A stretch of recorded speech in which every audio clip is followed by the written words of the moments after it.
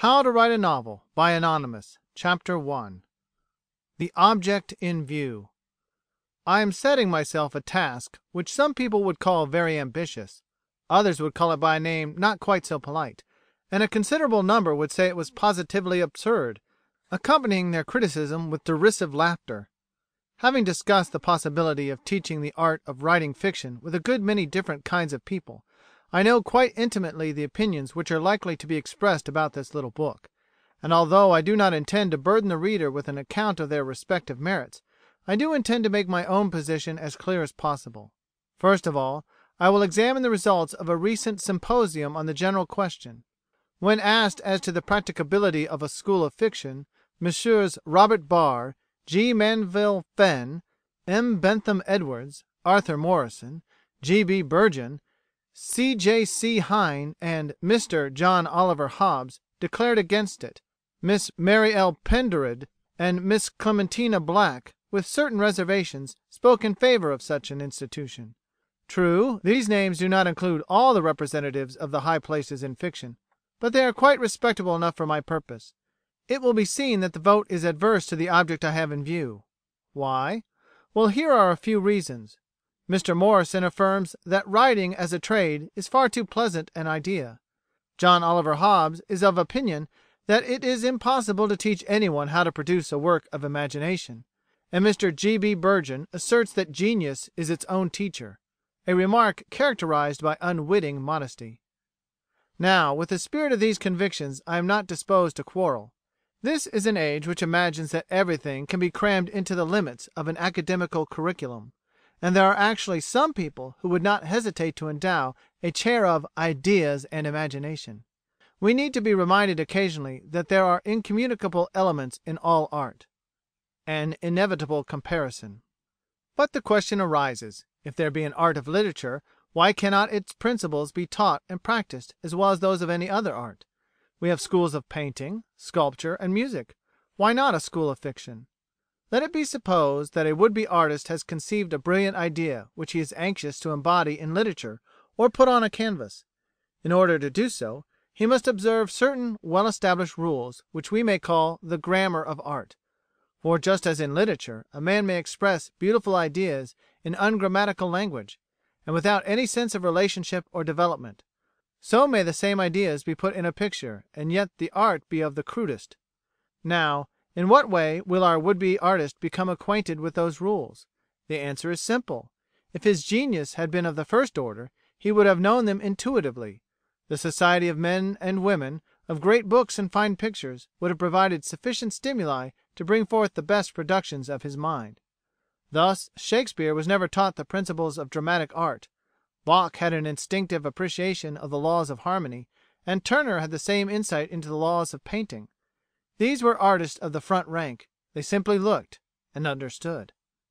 But if his powers belonged to the order which is called talent, he would have to do one of two things: either stumble upon these rules one by one and learn them by experience, or be taught them in their true order by others, in which case an institute of literary art would already exist in an embryonic stage.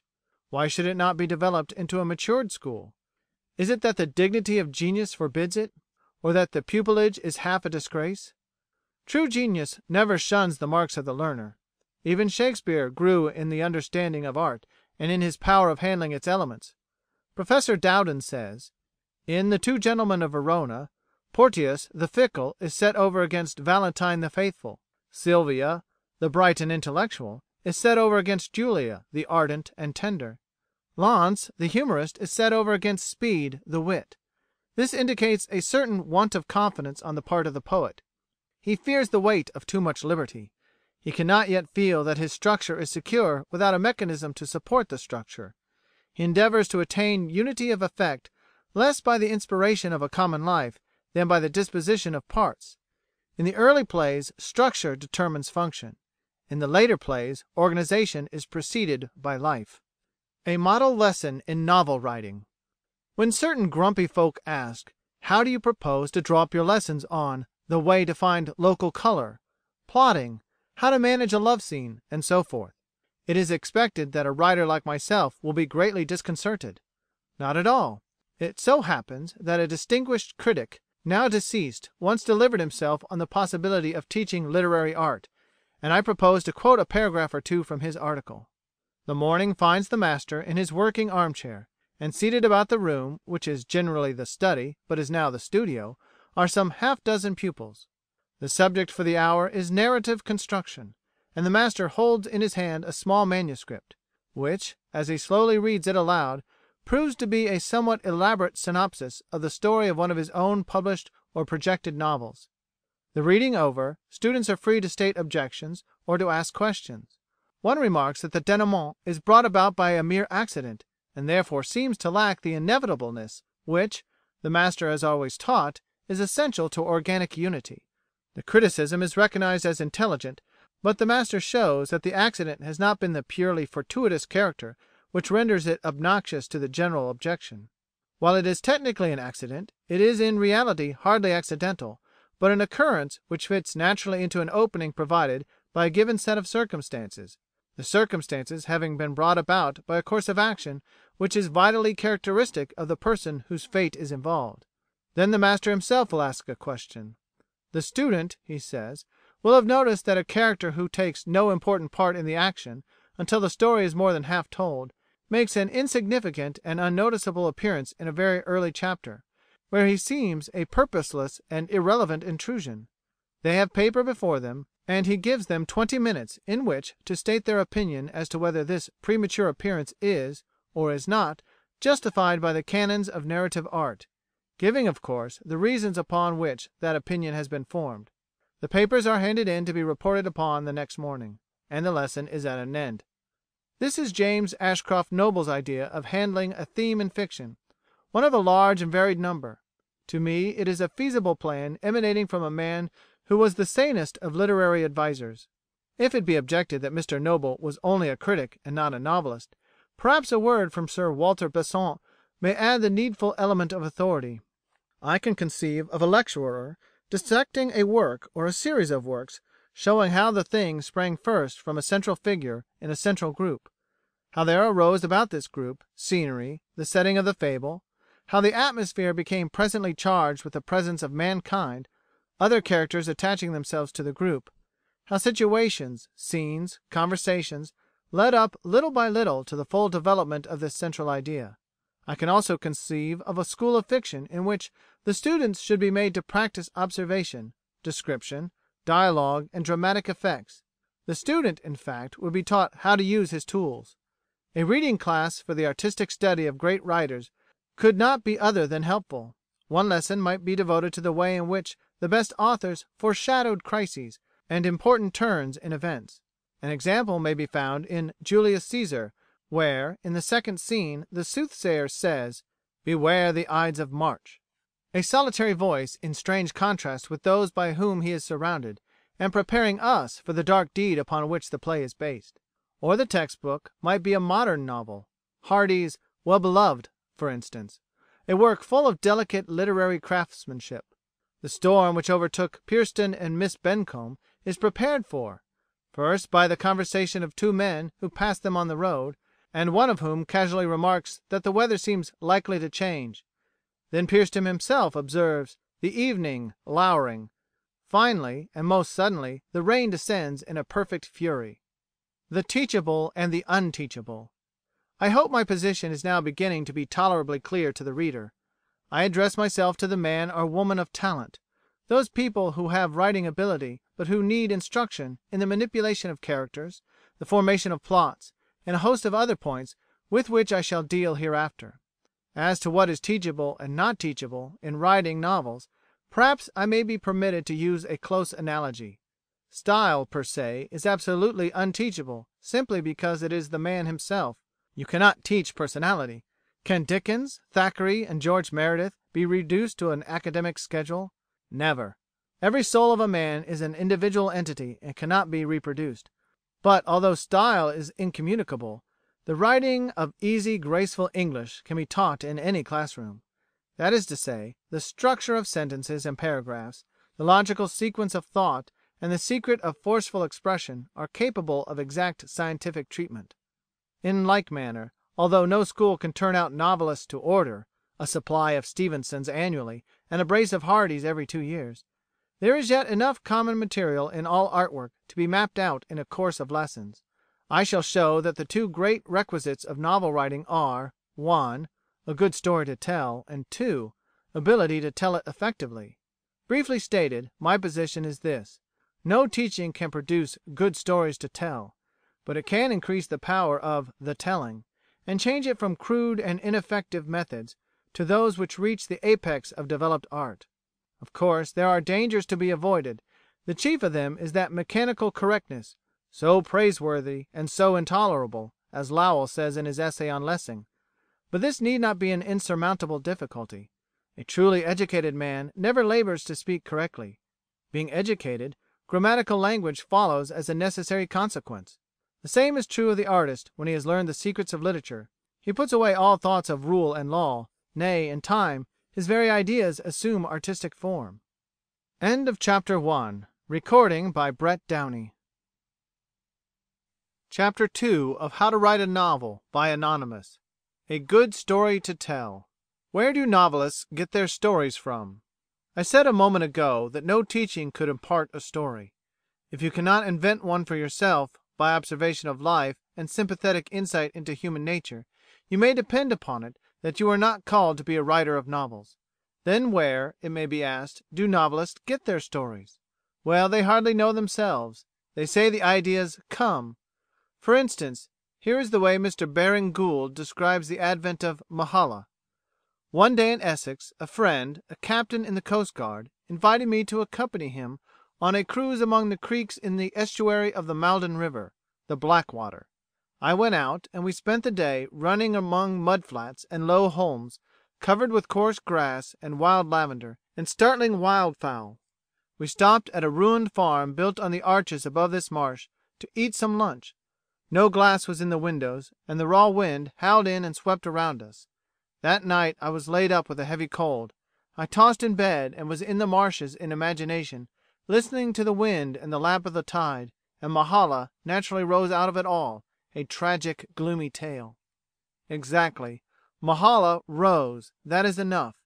If ideas, plots of stories, and new groupings of characters do not rise in your mind, it is simply because you lack the power to originate them spontaneously. Take the somewhat fabulous story of Newton and the apple. Many a man before Sir Isaac had seen an apple fall, but not one of them used that observation as he did. In the same way there are scores of men who have the same experiences and live the same kind of life, but it occurs to only one among their number to gather up these experiences into an interesting narrative. Why should it occur to one and not the others? Because the one has literary gifts and literary impetus, and the others haven't. Is there a deeper question? Having dealt with that side of the subject, I should like to say that all novelists have their own methods of obtaining raw material for stories. By raw material I mean those facts of life which give birth to narrative ideas. It is said of Thomas Hardy that he never rides in an omnibus or railway carriage without mentally inventing the history of every traveller. One has to beware of fables in writing of such men, but I have no reason to doubt the statement just made. I do not make it with the intention of advocating anybody to go and do likewise, but as illustrating one way of studying human nature and developing the imaginative faculty. It will be necessary to speak of observation a good many times in the course of these remarks, and one might as well say what the word really means. Does it mean seeing things? A great deal more than that. It is very easy to see things and yet not observe at all. If you want ideas for stories, or characters with which to form a longer narrative, you must not only use your eyes but your mind. What is wanted is observation with inference, or, to be more correct, with imagination. Make sure that you know the traits of character that are typically human, those which are the same in a Boer, a Hindu, or a Chinaman. It is not difficult to mark the special points of each of these as distinct from Englishmen, but your first duty is to know human nature per se. How is that knowledge to be obtained? Do you say? Well, begin with yourself. There is ample scope in that direction. And when you are tired of looking within, look without. Enter a tram car and listen to the people talking. Who talks the loudest? What kind of woman is it who always gives the conductor most trouble? The man who sits at the far end of the car in a shabby coat, and who is regarding his boots with a fixed, anxious stare. What is he thinking about? And what is his history? Then a baby begins to yell, and its mother cannot soothe it. One old man smiles benignly on the struggling infant, but the old man next to him looks daggers. And why? To see character in action, there is no finer vantage point than the top of a London omnibus. Watch the way in which people walk. Notice their forms of salutation when they meet, and study the expressions on their faces. Tragedy and comedy are everywhere, and you have not to go beneath the surface of life in order to find them. It sounds prosaic enough to speak of studying human nature at a railway station, but such places are brimful of event. I know more than one novelist who has found his motif by quietly watching the crowd on a platform from behind a waiting room window. Wherever humanity congregates, there should the student be. Not that he should restrict his observations to men and women in groups or masses. He must cover all the ground by including individuals who are to be specifically considered. The logician's terms come in handy at this point: extensive and intensive. Such must be the methods of a beginner's analysis of his fellow creatures. What about newspapers? The daily press is the great mirror of human events. When we open the paper at our breakfast table, we find a literal record of the previous day's joy and sorrow. Marriages and murders, failures and successes, news from afar and news from the next street, they all find a place. The would-be novel writer should be a diligent student of the newspaper. In no other sphere will he discover such a plenitude of raw material. Some of the cases tried at the courts contain elements of dramatic quality far beyond those he has ever imagined, and here and there may be found in miniature the outlines of a splendid plot. Of course, everything depends on the reader's mind. If you cannot read between the lines, that is the end of the matter, and your novel will remain unwritten. But if you can, some day you may expect to succeed. I once came across a practical illustration of the manner in which a newspaper paragraph was treated imaginatively.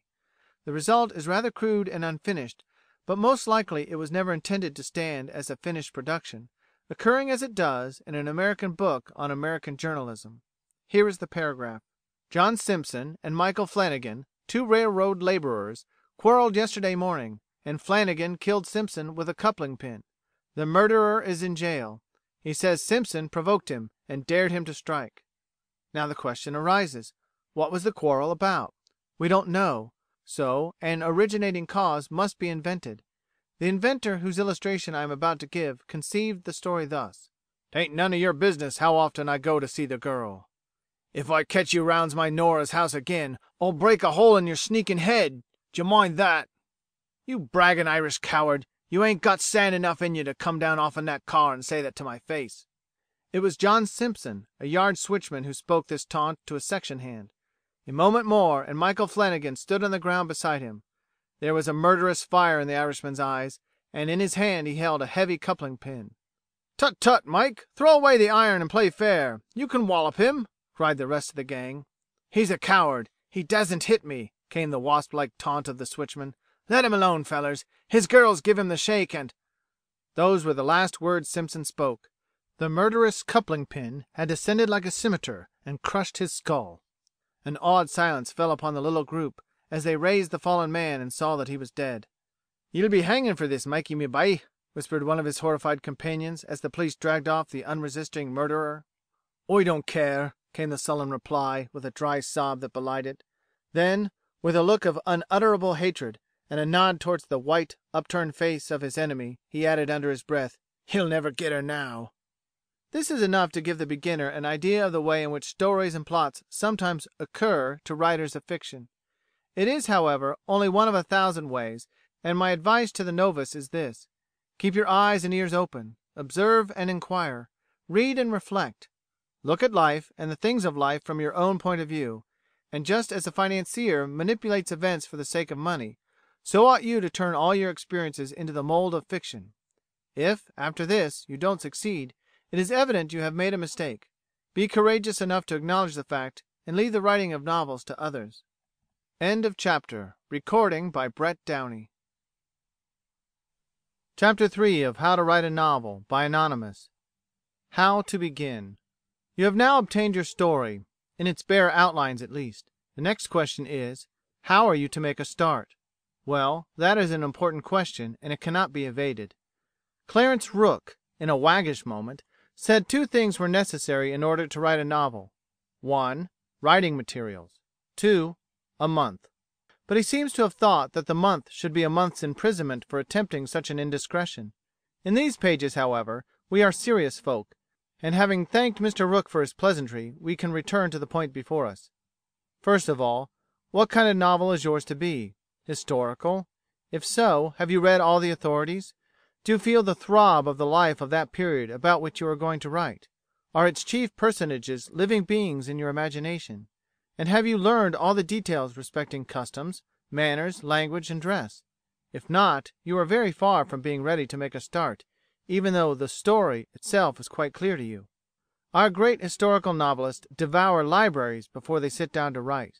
One would like to know how many books Dr. Conan Doyle digested before he published The Refugees, and Stanley Wyman before he brought us his A Gentleman of France. Do not be carried away with the alluring idea that it is easy to take up historical subjects because the characters are there to hand and the story practically made. Directly you make the attempt, you will find out your mistake. Write about the life you know best, the life of the present day. You will then avoid the necessity of keeping everything in chronological perspective, a necessity which an open-air preacher, whom I heard last week, quite forgot when he said that the sailors shouted down the hatchway to the sleeping prophet of Nineveh, "Jonah, we are sinking! Come and help us with the pumps!" No, before you begin, have a clear idea of what you are going to do. The type of your story will, in many cases, decide the kind of treatment required. But it may be well, nevertheless, to say a few words about the various kinds of novels that are written nowadays and the differences that separate them from one another. There is the realistic novel, of which Mr. Maugham's Liza of Lambeth and Mr. Morrison's A Child of the Django may be taken as recent examples. These authors attempt to picture life as it is. They sink their own personalities, and endeavour to write a literal account of the personalities of other people. Very often they succeed, but absolute realism is impossible unless a man has no objection to appearing in a police court. In this type of fiction, plot, action, and interplay of characters are not important. The main purpose is a sort of literary biograph, life in action, without comment or underlying philosophy, and minus the preeminent factor of art. Then there is the novel of manners. The customs of life, the social peculiarities of certain groups of men and women, the humours and moral qualities of life, these are the chief features in the novel of manners. As a form of fiction it is earlier than the realistic novel, but both are alike in having little or no concern with plot and character development. Next comes the novel of incident. Here the stress is placed upon particular events, what led up to them and the consequences that followed. Hence the structure of the narrative and the powers of movement and suspense are important factors in achieving success. A romance is in a very important sense a novel of incident, but the incident is specialized in character, and usually deals with the passionate and fundamental powers of man: hate, jealousy, revenge, and scenes of violence. Or it may be incident, which has to do with life in other worlds as imagined by the writer, and occasionally takes on the style of the supernatural. Lastly, there is the dramatic novel, where the chief feature is the influence of event on character, and of characters on each other. Now, to which class is your projected novel to belong? In fiction you must walk by sight and not by faith. Never sit down to write believing that although you can't see the finish of your story, it will come out all right in the end. It won't. You should know at the outset to which type of fiction you are going to devote your energies. How otherwise can you observe the laws of art which govern its ideal being? Formation of the plot. In one sense your plot is formed already. That is to say, the very idea of your story involves a plot more or less distinct. As yet, however, you do not see clearly how things are going to work out, and it is now your business to settle the matter so far as it lies in your power to do so. Now, a plot is not made, it is a structural growth. Suppose you wish to present a domestic scene in which the folly of high temper is to be proved. Is not the plot concealed in the idea? Certainly. Hence you perhaps place a man and his wife at breakfast. They begin to talk amiably, then become quarrelsome, and finally fall into loving agreement. Or you light upon a more original plan of bringing out your point, but in any case the plot evolves itself step by step. Wilkie Collins has left some interesting gossip behind him with reference to The Woman in White. My first proceeding is to get my central idea, the pivot on which the story turns. The central idea in The Woman in White is the idea of a conspiracy in private life in which circumstances are so handled as to rob a woman of her identity by confounding her with another woman sufficiently like her in personal appearance to answer the wicked purpose. The destruction of her identity represents a first division of her story. The recovery of her identity marks a second division. My central idea next suggests some of my chief characters. A clever devil must conduct the conspiracy. Male devil or female devil? The sort of wickedness wanted seems to be a man's wickedness. Perhaps a foreign man. Count Fosco faintly shows himself to me before I know his name. I let him wait, and begin to think about the two women. They must be both innocent and both interesting. Lady Glyde dawns on me as one of the innocent victims. I try to discover the other, and fail. I try what a walk will do for me, and fail. I devote the evening to a new effort, and fail. Experience tells me to take no more trouble about it, and leave that other woman to come of her own accord. The next morning, before I have been awake in my bed for more than 10 minutes, my perverse brains set to work without consulting me. Poor Anne Catherick comes into the room and says, "Try me." I have now got an idea and 3 of my characters. What is there to do now? My next proceeding is to begin building up the story. Here my favourite 3 efforts must be encountered. First effort, to begin at the beginning. Second effort, to keep the story always advancing without paying the smallest attention to the serial division in parts, or to the book publications in volumes. Third effort, to decide on the end. All this is done as my father used to paint his skies in his famous sea pictures, at one heat. As yet I do not enter into details. I merely set up my landmarks. In doing this, the main situations of the story present themselves in all sorts of new aspects. These discoveries lead me nearer and nearer to finding the right end. The end being decided on, I go back again to the beginning, and look at it with a new eye, and fail to be satisfied with it. The agonies and joys of plot construction. I have yielded to the worst temptation that besets a novelist, the temptation to begin with a striking incident without counting the cost in the shape of explanations that must and will follow. These pests of fiction, to reader and writer alike, can only be eradicated in one way. I have already mentioned the way, to begin at the beginning. In the case of The Woman in White, I get back, as I vainly believe, to the true starting point of the story. I am now at liberty to set the new novel going, having, let me repeat, no more than an outline of the story and characters before me, and leaving the details in each case to the spur of the moment. For a week, as well as I can remember, I work for the best part of every day, but not as happily as usual. An unpleasant sense of something wrong worries me. At the beginning of the second week, a disheartening discovery reveals itself. I have not found the right beginning of The Woman in White yet. The scene of my opening chapters is in Cumberland. Miss Fairley, afterwards Lady Glyde, Mr. Fairley, with his irritable nerves and his art treasures, Miss Halcombe, discovered suddenly like Anne Catherick, are all waiting the arrival of the young drawing master, Walter Hartwright. No, this won't do. The person to be first introduced is Anne Catherick. She must already be a familiar figure to the reader when the reader accompanies me to Cumberland. This is what must be done, but I don't see how to do it. No new idea comes to me. I and my manuscript have quarrelled, and don't speak to each other.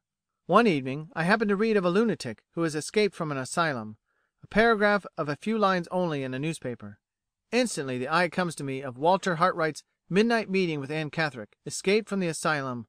The Woman in White begins again, and nobody will ever be half as much interested in it now as I am. From that moment I have done with my miseries. For the next 6 months the pen goes on. It is work, hard work, but the harder the better, for this excellent reason: the work is its own exceeding great reward. As an example of the gradual manner in which I reach the development of character, I may return for a moment to Fosco. The making him fat was an afterthought. His canaries and his white mice were found next, and the most valuable discovery of all, his admiration of Miss Halcombe, took its rise in a conviction that he would not be true to nature unless there was some weak point somewhere in his character. Care in the use of actual events. I do not apologize for the lengthiness of this quotation. It is so much to the point, and it is replete with instructive ideas. The beginner must beware of following actual events too closely. There is a danger of accepting actuality instead of literary possibility as the measure of value. Picturesque means fit to be put in a picture, and litteresque means fit to be put in a book. In making your plot, therefore, be quite sure you have a subject with these said possibilities in it, and that in developing them by an ordered and cumulative series of events you are following the wise rule laid down by Aristotle: prefer impossibility which seems probable to a probability which seems impossible. Remember always that truth is stranger than fiction. Let facts, newspaper items, things seen and heard, suggest as much as you please, but never follow literally the literal event. Then your plot must be original. I was amused some time ago by reading the editorial notice to correspondence in an American paper. That editor meant to save the time of his contributors as well as his own, and he gave a list of the plots he did not want. The paper was one which catered for young people. Here is a selection from the list: 1. A lost purse where the finder is tempted to keep it, but finally rises to the emergency and returns it. 2. Heaping coals of fire. 3. Saving one's enemy from drowning. 4. Stories of cruel stepmothers. 5. Children praying, and having their prayers answered through being overheard, etc., etc. Mr. Clarence Rook, to whom I have previously referred, says: "There are several plots, 4 or 5 at least. Here are some of the recipes for them. You may rely on them to give thorough satisfaction. Thousands use them daily, and having tried them once, use no other. Take a heroine. The age of heroes is past, and this is the age of heroines. She must be noble, high-souled. Souls have been worn very high for the past few seasons. Her soul is too high for conventional morality. Mix her up with some disgraceful situations, taking care to add the purest of motives. Let her poison her mother and run away with the thoughtful scavenger. When you are tired of her you can pitch her over Waterloo Bridge." Over against this style of criticism I should like to place another which comes from an academical source. Speaking of the plots of Hall Caine's novels, Professor Saintsbury says that, with the exception of The Scapegoat, there is an extraordinary and almost heroic monotony of plot. One might almost throw Mr. Caine's plots into the form which is used by comparative students of folklore to tabulate the various versions of the same legends. Two close relations, if not brothers at least cousins, the relationship being sometimes legal, sometimes only natural, fall in love with the same girl. Shadow, Hagar, bondman, manxman. In The Deemster the situation is slightly but not really very different, the brother being jealous of the cousin's affection. In almost all cases there is renunciation by one. In all, including The Deemster, one has, if both have not, to pay more or less heavy penalties for the intended or unintended rivalry. Sometimes, as in The Shadow of a Crime, A Son of Hagar, and The Bondsman, filial relations are brought in to augment the strife of sentiment in the individual. Sometimes Shadow, Bondman, and to some extent Manxman, the worsted and renouncing party is self-sacrificing more or less all through. Sometimes Hagar, Deemster, he is violent for a time, and only at last repents. In 2 cases, Deemster, Manxman, the injured one, or the one who thinks he is injured, has a rival at his mercy in sleep or disease, is tempted to take his life and forbears. This might be worked out still further. No, you must be original or nothing at all. Of course your originality may not be striking, but at any rate make your own plot and let others judge it. It is far better to do that than to copy others weakly. Originality and sincerity are pretty much the same thing, as Carlyle observed, and if you want a stimulating essay on the subject read Lewis's Principles of Success in Literature, a book, by the way, which you ought to master thoroughly. The natural history of a plot. I have quoted already from Wilkie Collins as to the growth of plot from its embryo stages, but that need not deter us from taking an imaginary example. Let us suppose that you have been possessed for some time with the idea of treating the great facts of race and religion as a theme for a novel. After casting about for a suitable illustration, you finally decide that a Jewish girl, with strictly orthodox parentage, shall fall in love with a youth of Gentile blood, and Roman Catholic in religion. That is the bare idea. You can see at once how many dramatic possibilities it presents, for the passion of love in each case is pitted against the forces of religious prejudice, and all the powers of racial exclusiveness are brought into full play. Now, what is the first thing to do? Well, for you as a beginner it is to decide how the story shall end. Why? Because everything depends on that. If you intend them to have a short flirtation, your course of procedure will be very different to that which must inevitably follow if you intend to make them marry. In the first case you will have to provide for the stern and unalterable facts of race and religion. In the second, for the possibility of their being overcome. To illustrate further, let me suppose that the Jewess and the Gentile youth are ultimately to marry. How will this affect your choice of characters? It will compel you to choose a Jewess who, although brought up in the orthodox fashion, has enough ability and education to appreciate life and thought outside her own immediate circle, and you must invent facts to account for these things, even though she still worships at the synagogue. On the other hand, the Gentile Catholic must be a man of liberal tendencies, or he would never think twice about the Jewess with the possibility of marrying her. He may persuade himself that he is a good Catholic, but you are bound to prepare your readers for actions which, to say the least, are not normal in men of such religious profession. The choice of your secondary characters is also determined by the end in view. Because your story has to do with Jews and Catholics, there is no reason why your pages should be full of Jews and priests. You want just as many other people, in addition to your hero and heroine, as are necessary to bring about the denouement, not one more, not one less. Now, the end in view is to make these young people triumph over their race and their religion, and over and above the difficulties they have between themselves, there are difficulties placed by other people. By whom? Here's a chance for your inventiveness. I would suggest as a beginning that you create parents for the girl and for the man, orthodox in each case, and unyielding to the last degree. Give them a name, and put them down on your list. Money is likely to figure in a narrative of this kind, and you might arrange for the opportune entrance of an uncle on the girl's side, who threatens to alter his will, at present made in her interest, if she encourages the advances of her Gentile lover. On the man's side, the priest, of course, will have something to say, and you will be compelled to make a place for him. In this way your characters will grow to their complete number, and I should advise you to draw up a list of them, and opposite each one to write a few notes describing the part they have to play. One word on nomenclature. There is a mystic suitability, at any rate in novels, between a name and a character.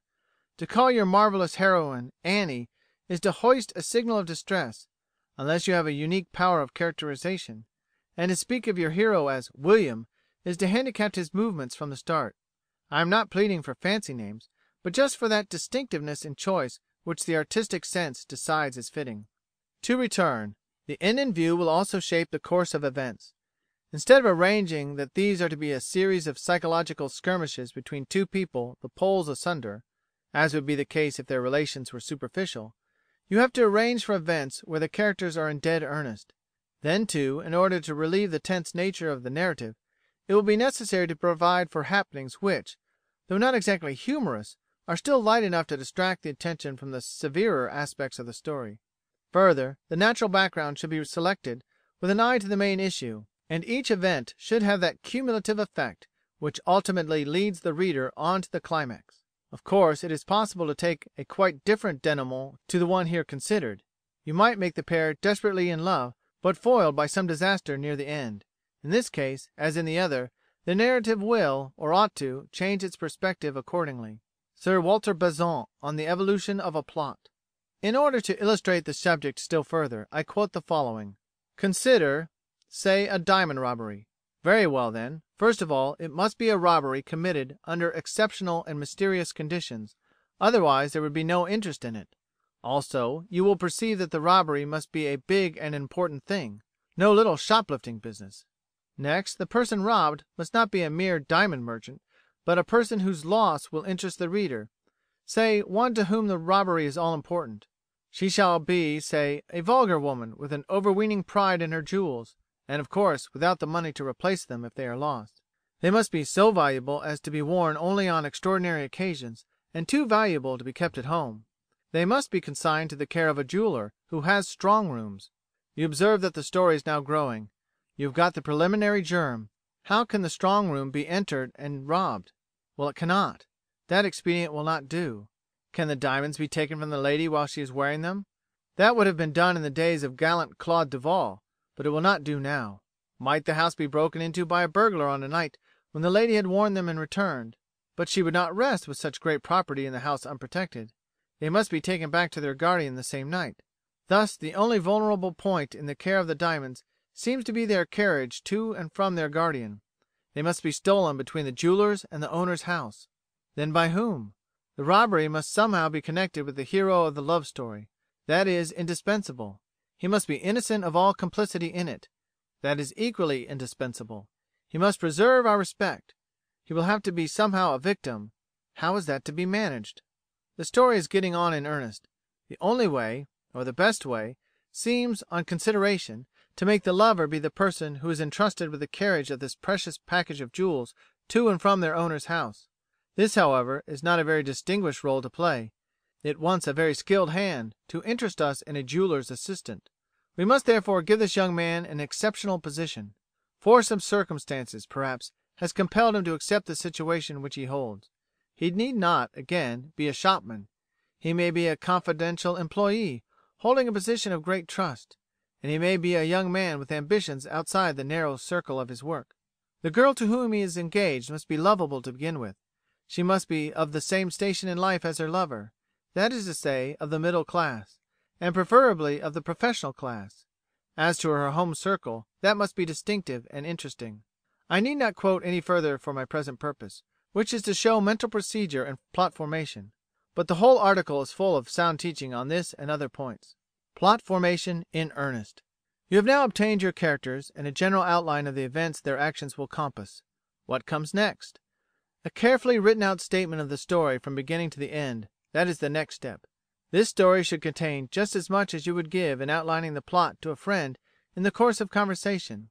It would briefly detail the characters and circumstances of the hero and heroine, and the events which lead to their first meeting each other. You would then describe the ripening of their friendship and the gradual growth of social hostility to the idea of a projected union, the psychological transformations, the domestic infelicities, the racial animosities. These will find suitable expression in word and action.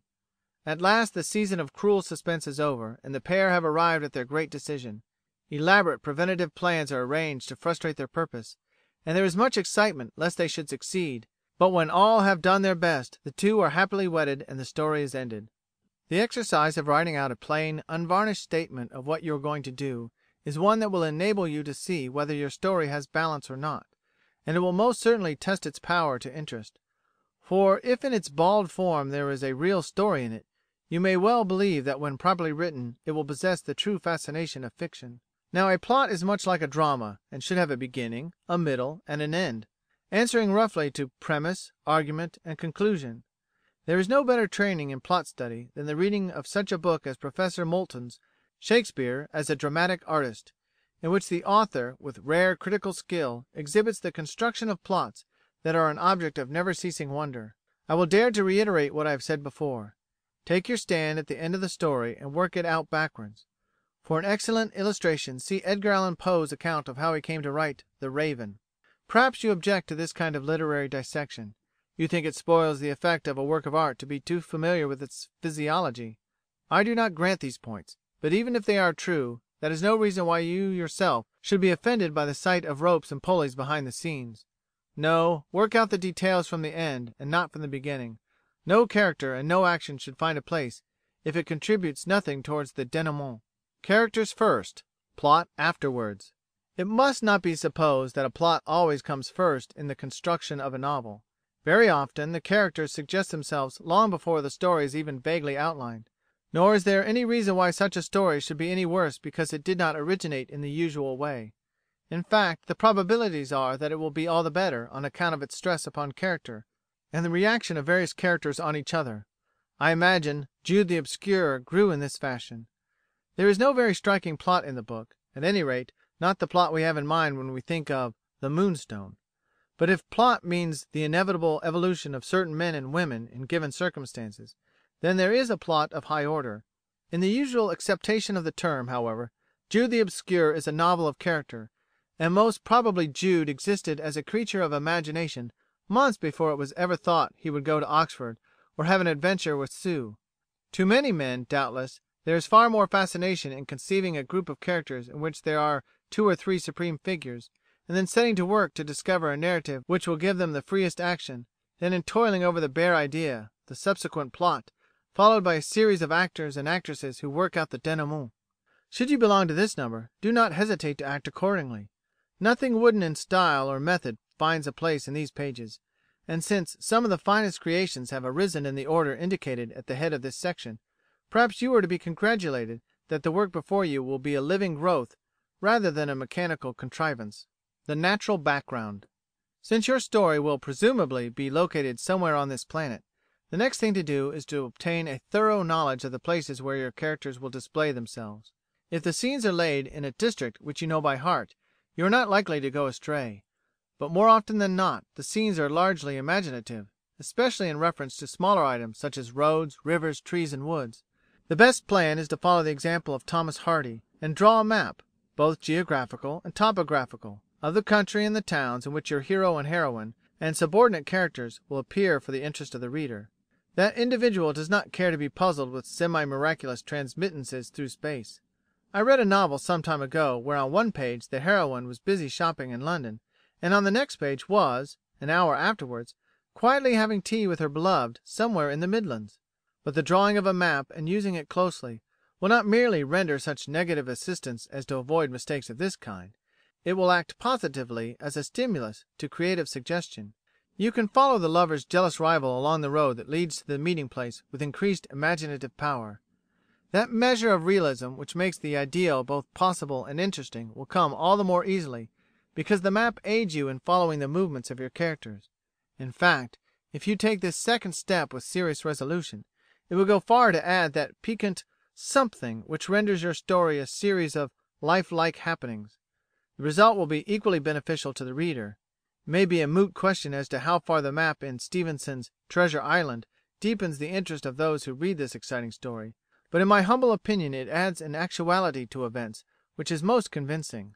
Mr Maurice Hewlett has followed suit in his Forest Lovers. I do not say publish your map, but draw one and use it. A poor story accompanied by a good map would be too ridiculous, so you had better give all your attention to the narrative and leave the publication of maps until later days. End of chapter. Recording by Brett Downey.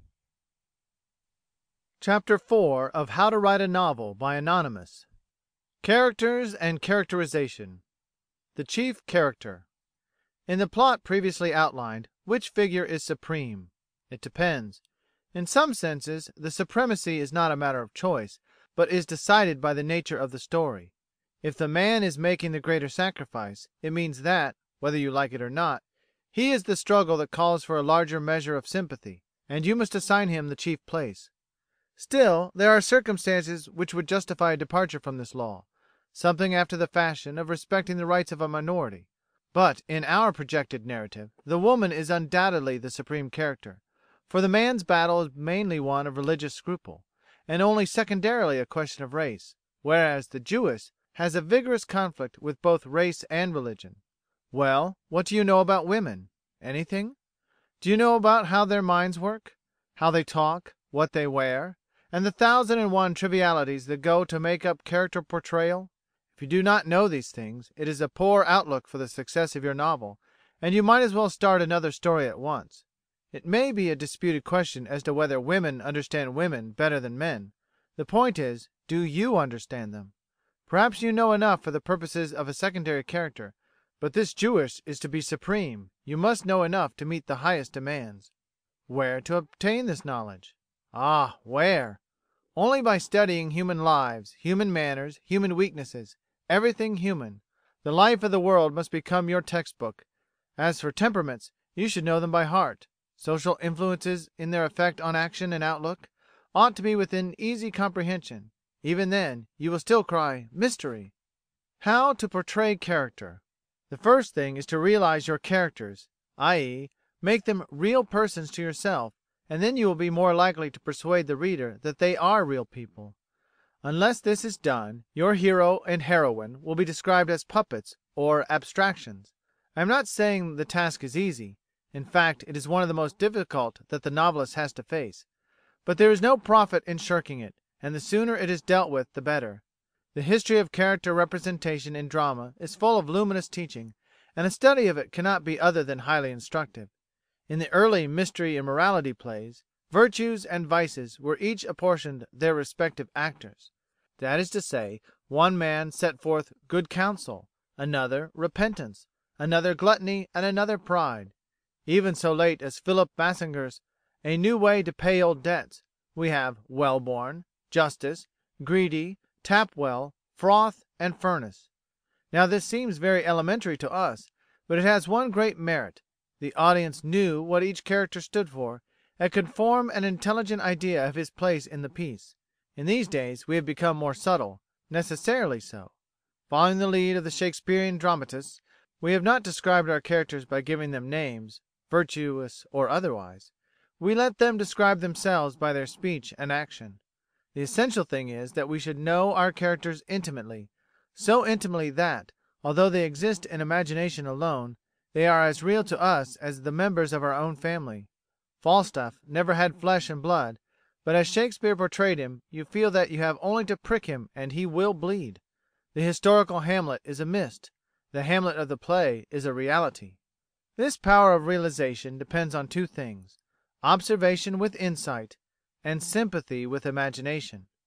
Observation is a most valuable gift, but without insight it is likely to work mischief by creating a tendency to write down just what you see and hear.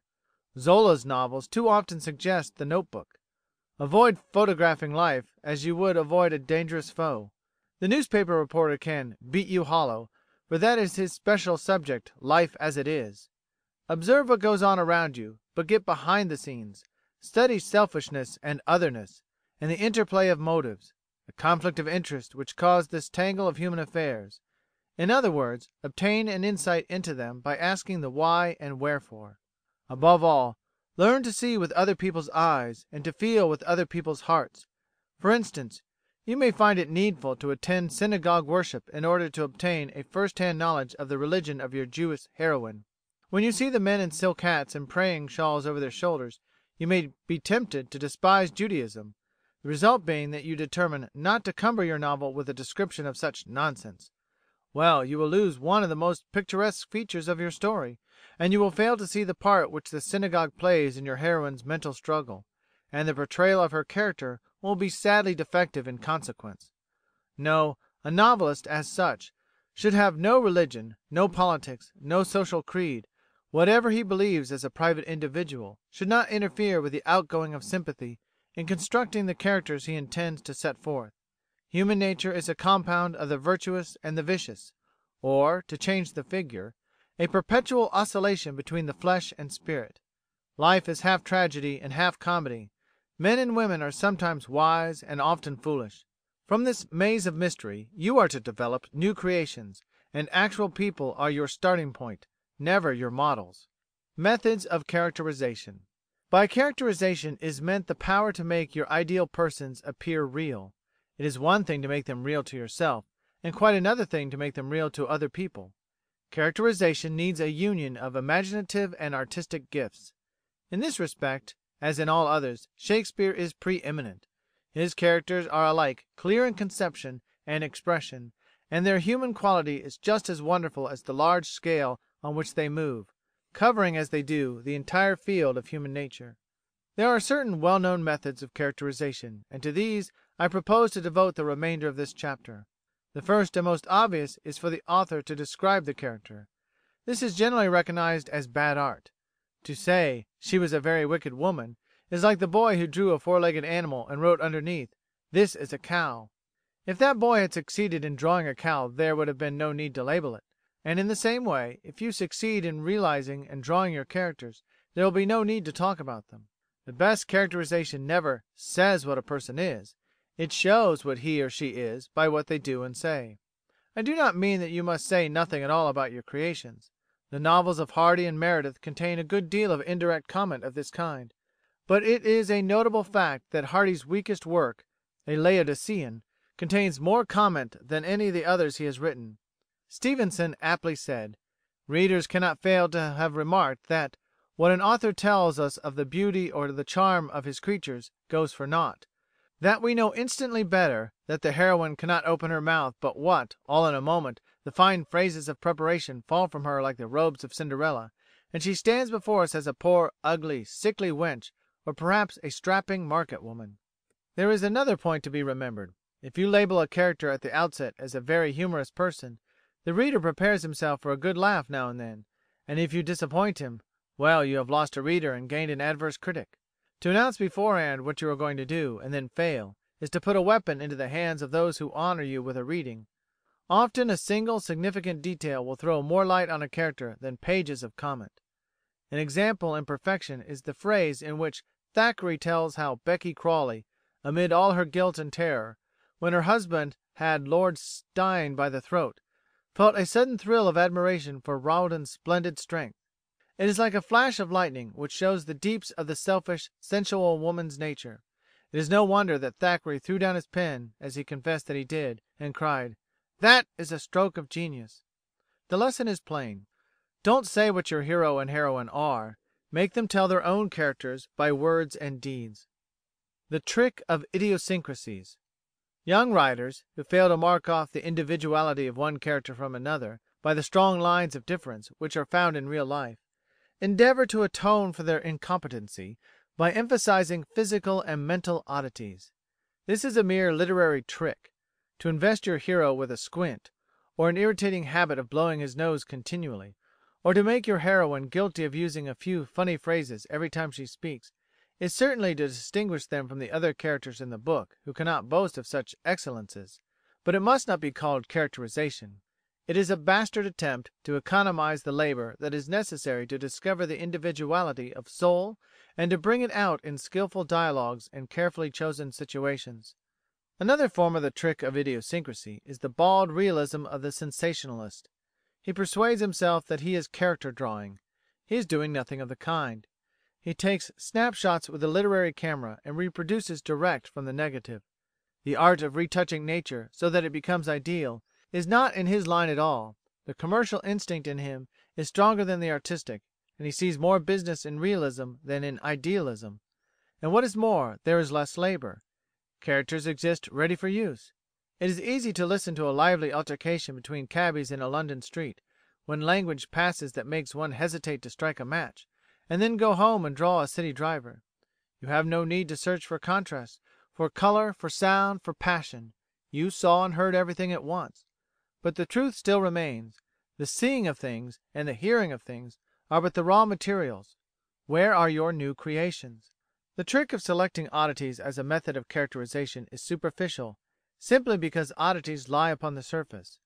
You can, without much difficulty, construct a dialogue between a blacksmith and a student, showing how the unlettered man exhibits his ignorance and the scholar his taste.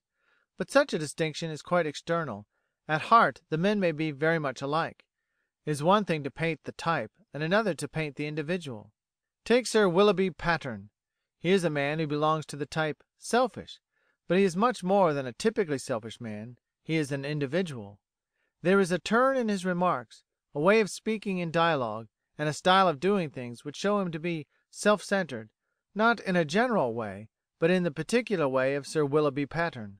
There is one fact in characterization for which a due margin should always be made. Wilkie Collins, you will remember, said of his Fosco, "The making him fat was an afterthought. His canaries and his white mice were found next, and the most valuable discovery of all, his admiration of Miss Halcombe, took its rise in a conviction that he would not be true to nature unless there was some weak point somewhere in his character." You must provide for these afterthoughts by not being too ready to cast your characters in the final mould. Let every personality be in a state of becoming until he has actually come, in all the completeness of appearance, manner, speech, and action. Your first conception of the Jewess may be that of one who possesses the usual physique of her class, short and stout, but afterwards it may suit your purpose better to make her fairer, taller, and slighter than the rest of her race. If so, do not hesitate to undo the work of laborious hours by effecting such an improvement. It will go against the grain, no doubt, but novel writing is a serious business, and much depends on trifles in accomplishing success, so do not begrudge the extra toil involved.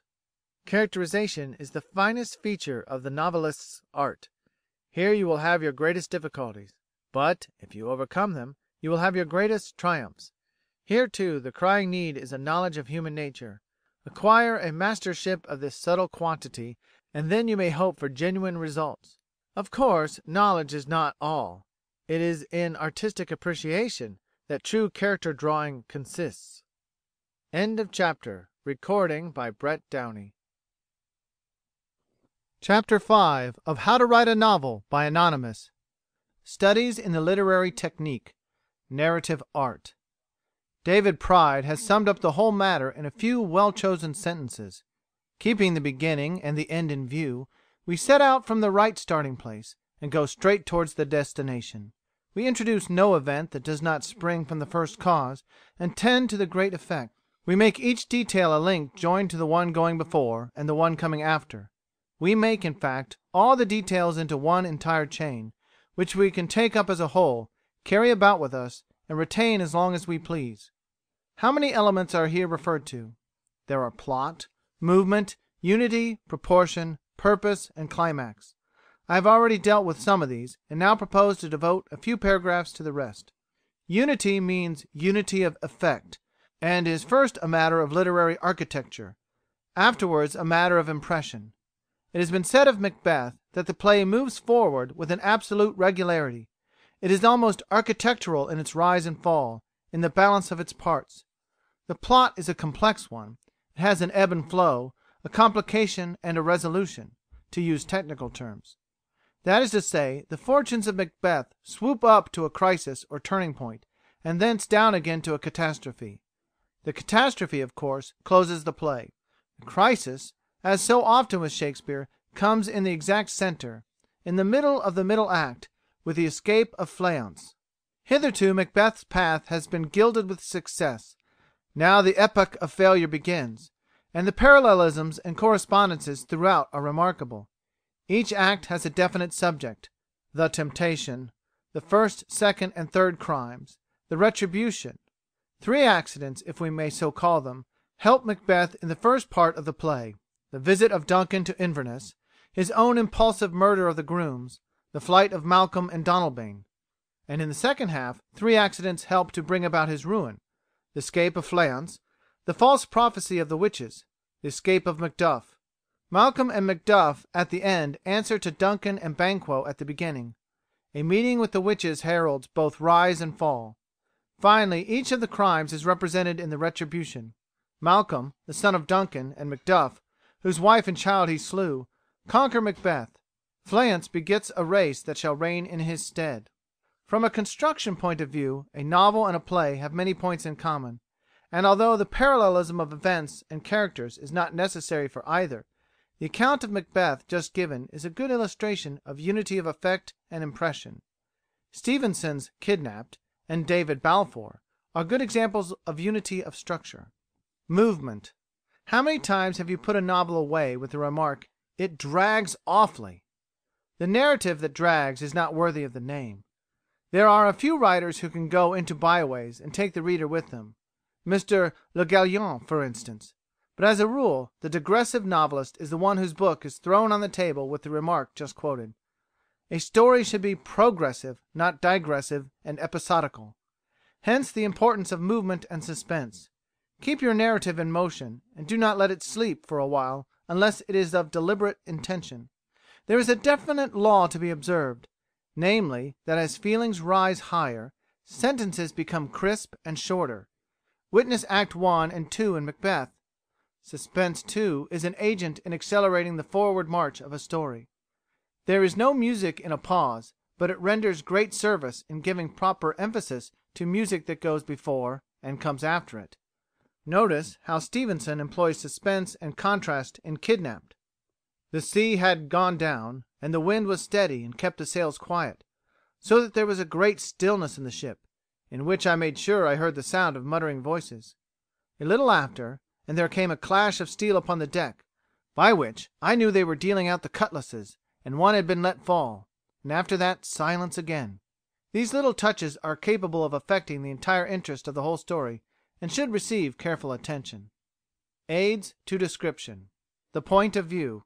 So much has been said in praise of descriptive power that it will not be amiss if I repeat one or two opinions which, seemingly, point the other way. Gray, in a letter to West, speaks of describing as an ill habit that will wear off, and Disraeli said description was always a bore both to the describer and the describee. To some these authorities may not be of sufficient weight. Will they listen to Robert Louis Stevenson? He says that no human being ever spoke of scenery for above 2 minutes at a time, which makes one suspect we hear too much of it in literature.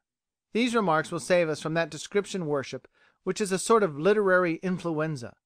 The first thing to be determined in descriptive art is the point of view. Suppose you are standing on an eminence commanding a wide stretch of plain with a river winding through it. What does the river look like? A silver thread? And so you would describe it. But if you stood close to the brink and looked back to the eminence on which you stood previously, you would no longer speak of a silver thread, simply because now your point of view is changed. The principle is elementary enough, and there is no need to dwell upon it further, except to quote an illustration from Blackmore. For she stood at the head of a deep green valley, carved from out of the mountains in a perfect oval, with a fence of sheer rock standing round it, 80 feet or 100 high, from whose brink black wooded hills swept up to the skyline.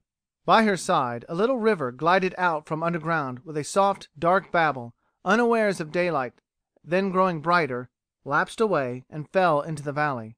Then as it ran down the meadow, alders stood on either marge, and grass was blading out of it, and yellow tufts of rushes gathered, looking at the hurry. But further down, on either bank, were covered houses built of stone, square and roughly covered, set as if the brook were meant to be the street between them.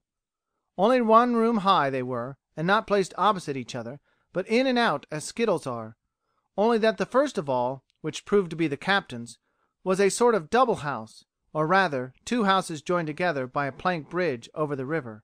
Selecting the main features.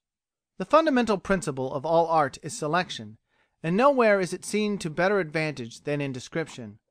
A battle, a landscape, or mental agony can only be described artistically, insofar as the writer chooses the most characteristic features for presentation. In the following passage George Eliot states the law and keeps it. She had time to remark that he was a peculiar looking person, but not insignificant, which was the quality that most helplessly consigned a man to perdition. He was massively built. The striking points in his face were large, clear grey eyes and full lips. Suppose for a moment that the reader were told about the pattern and hang of the hero's trousers, his waistcoat and his coat, and that information was given respecting the number of links in his watch chain and the exact depth of his double chin. What would have been the effect from an artistic point of view? Failure. For instead of getting a description alive with interest, we should get a catalogue wearisome in its multiplicity of detail. A certain author once thought Homer was niggardly in describing Helen's charms, so he endeavoured to atone for the great poet's shortcomings in the following manner.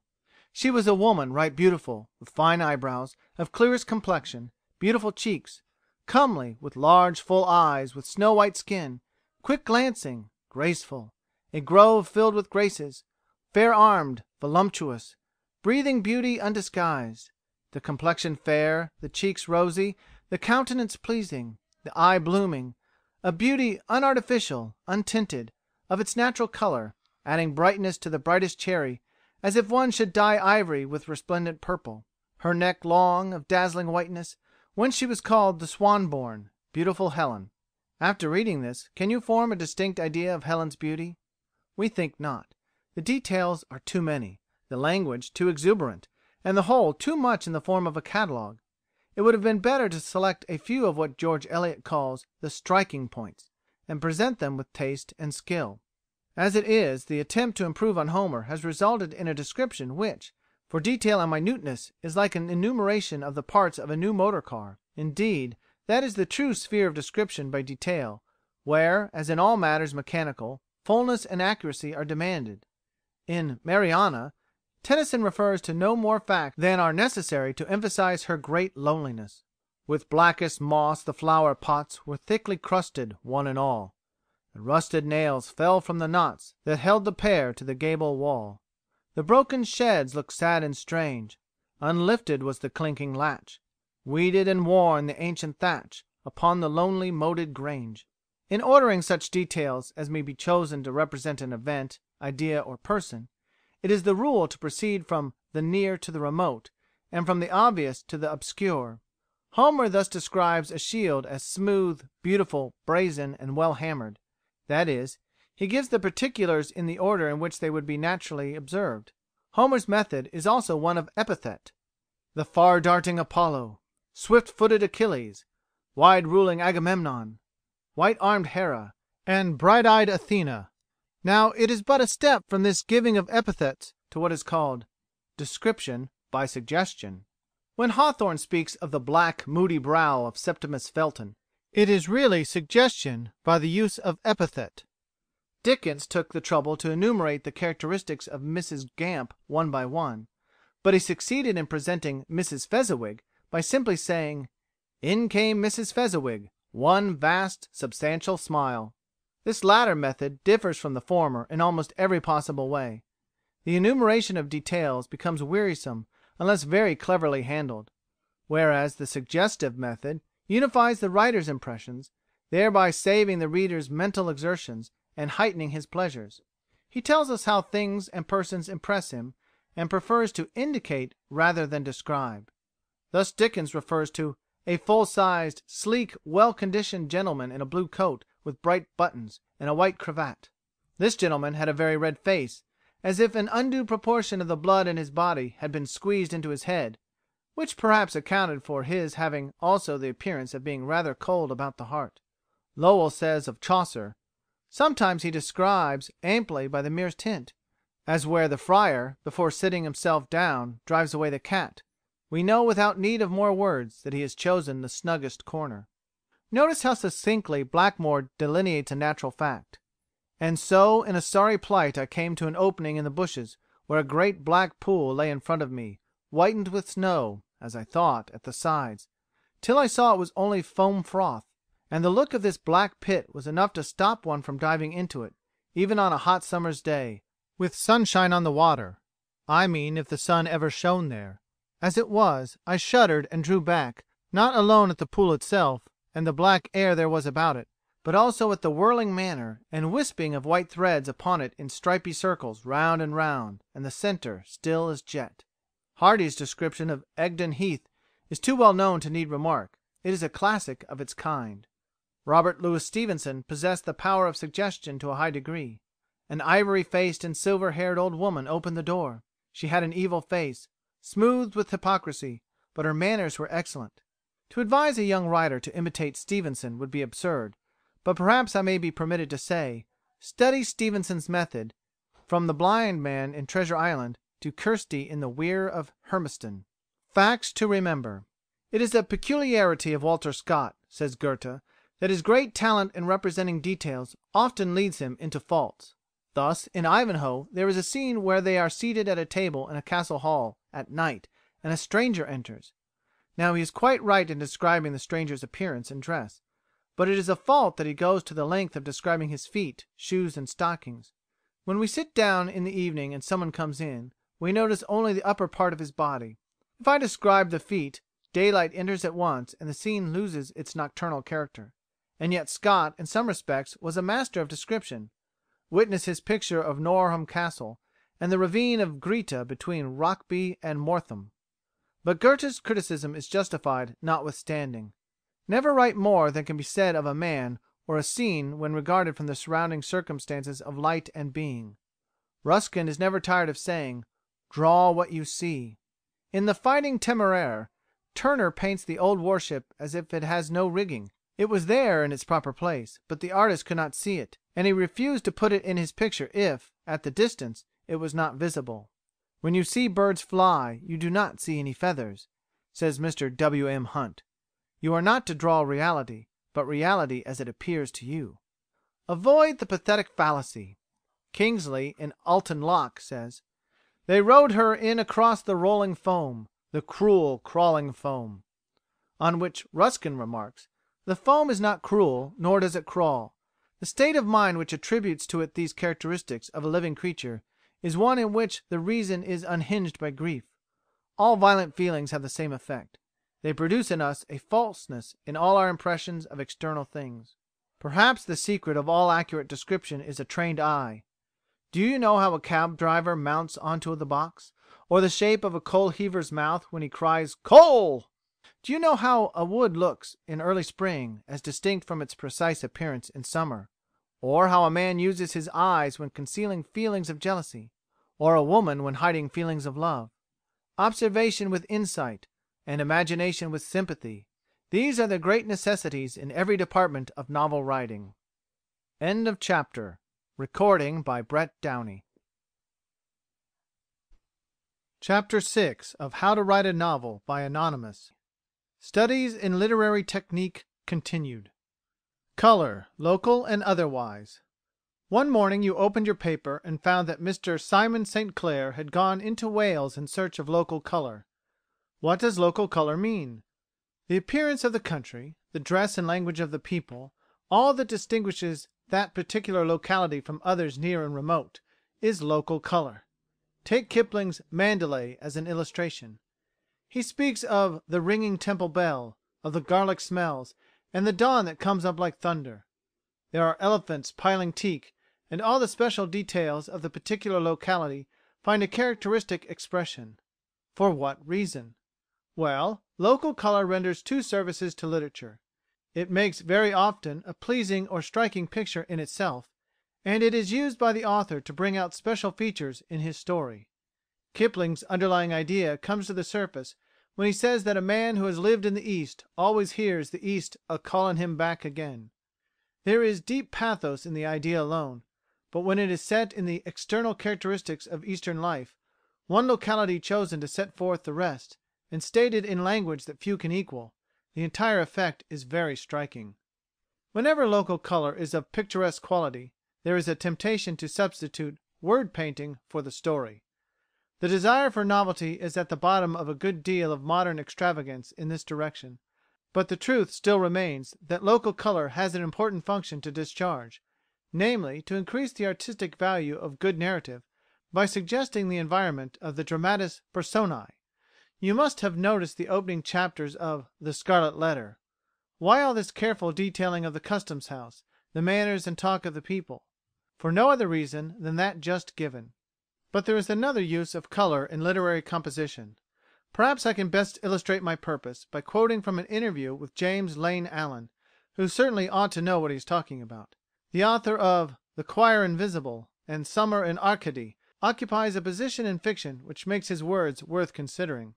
Said Mr. Allen to the interviewer: "A friend of mine, a painter, had just finished reading some little thing that I had succeeded in having published in the Century. 'What do you think of it?' I asked him.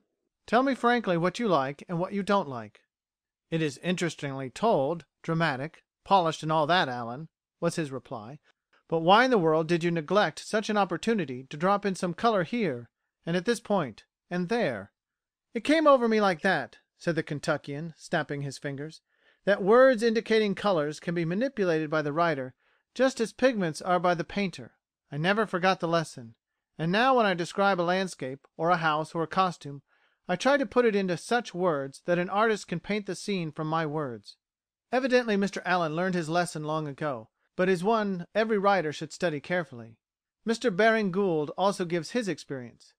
"In one of my stories I sketched a girl in a white frock leaning against a sunny garden wall, tossing guelder roses. I had some burnished gold green flies on the old wall, preening in the sun. So, to complete the scene, I put her on gold green leather shoes, and made the girl's eyes of much the same hue. Thus we had a picture where the color was carried through, and if painted would have been artistic and satisfying. A red sash would have spoiled all, so I gave her one that was green. So we had the white dress, the guelder rose balls greeny white, and through the ranges of green gold were led up to her hair, which was red gold. I lay some stress on this formation of picture in tones of color because it pleases myself when writing. It satisfies my artistic sense. 1,000 readers may not observe it, but those who have any art in them will, at once, receive therefrom a pleasing expression." These two testimonies make the matter very plain. If anything is needed, it is a more practical illustration taken direct from a book. For this purpose I have chosen a choice piece from George du Maurier's Peter Ibbetson, a book that was half killed by the Trilby boom. Before us lies a sea of fern, gone russet brown from decay, in which are aisles of dark green gorse, and little trees with scarlet and orange lemon-coloured leaflets fluttering down, and running after each other on the bright grass, under the brisk west wind which makes the willows rustle and turn up the whites of their leaves in pious resignation to the coming change. Harrow on the hill with its pointed spire rises blue in the distance, and distant ridges, like the receding waves, rise into blueness, one after the other, out of the low-lying mist, the last ridge bluely melting into space. In the midst of it all gleams the Welsh Harp Lake, like a piece of sky that has become unstuck, and tumbled into the landscape with its shiny side up. What about dialect? Dialect is local colour individualized. Ian Maclaren, in The Bonnie Briar Bush, following in the wake of Crockett and Barry, has given us the dialect of Scotland. Baring Gould and a host of others have provided us with dialect stories of English counties. Jane Barlow and several Irish writers deal with the sister island. Wales has not been forgotten, and the American novelists have their big territory mapped out into convenient sections. Soon the acreage of locality literature will have been completely written up.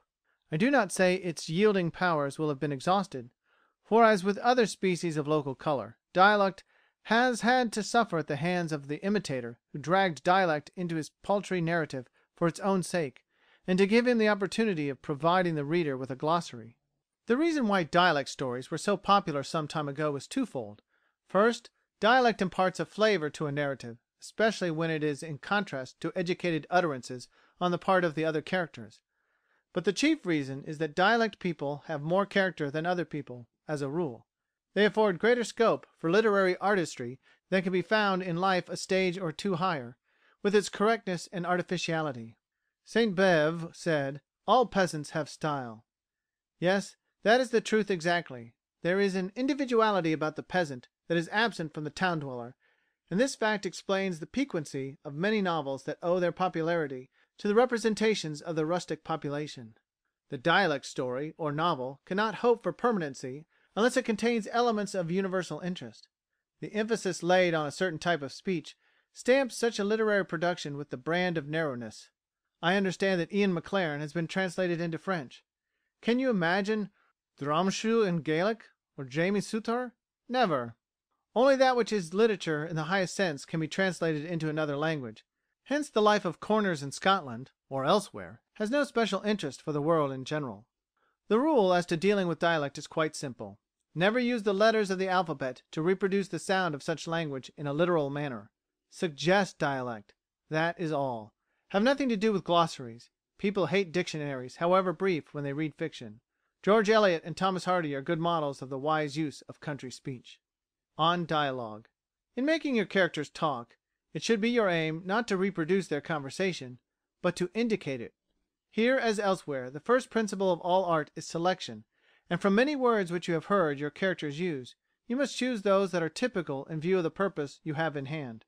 I once had a letter from a youthful novelist in which he said, "It's splendid to write a story. I make my characters say what I like, swear if necessary, and all that."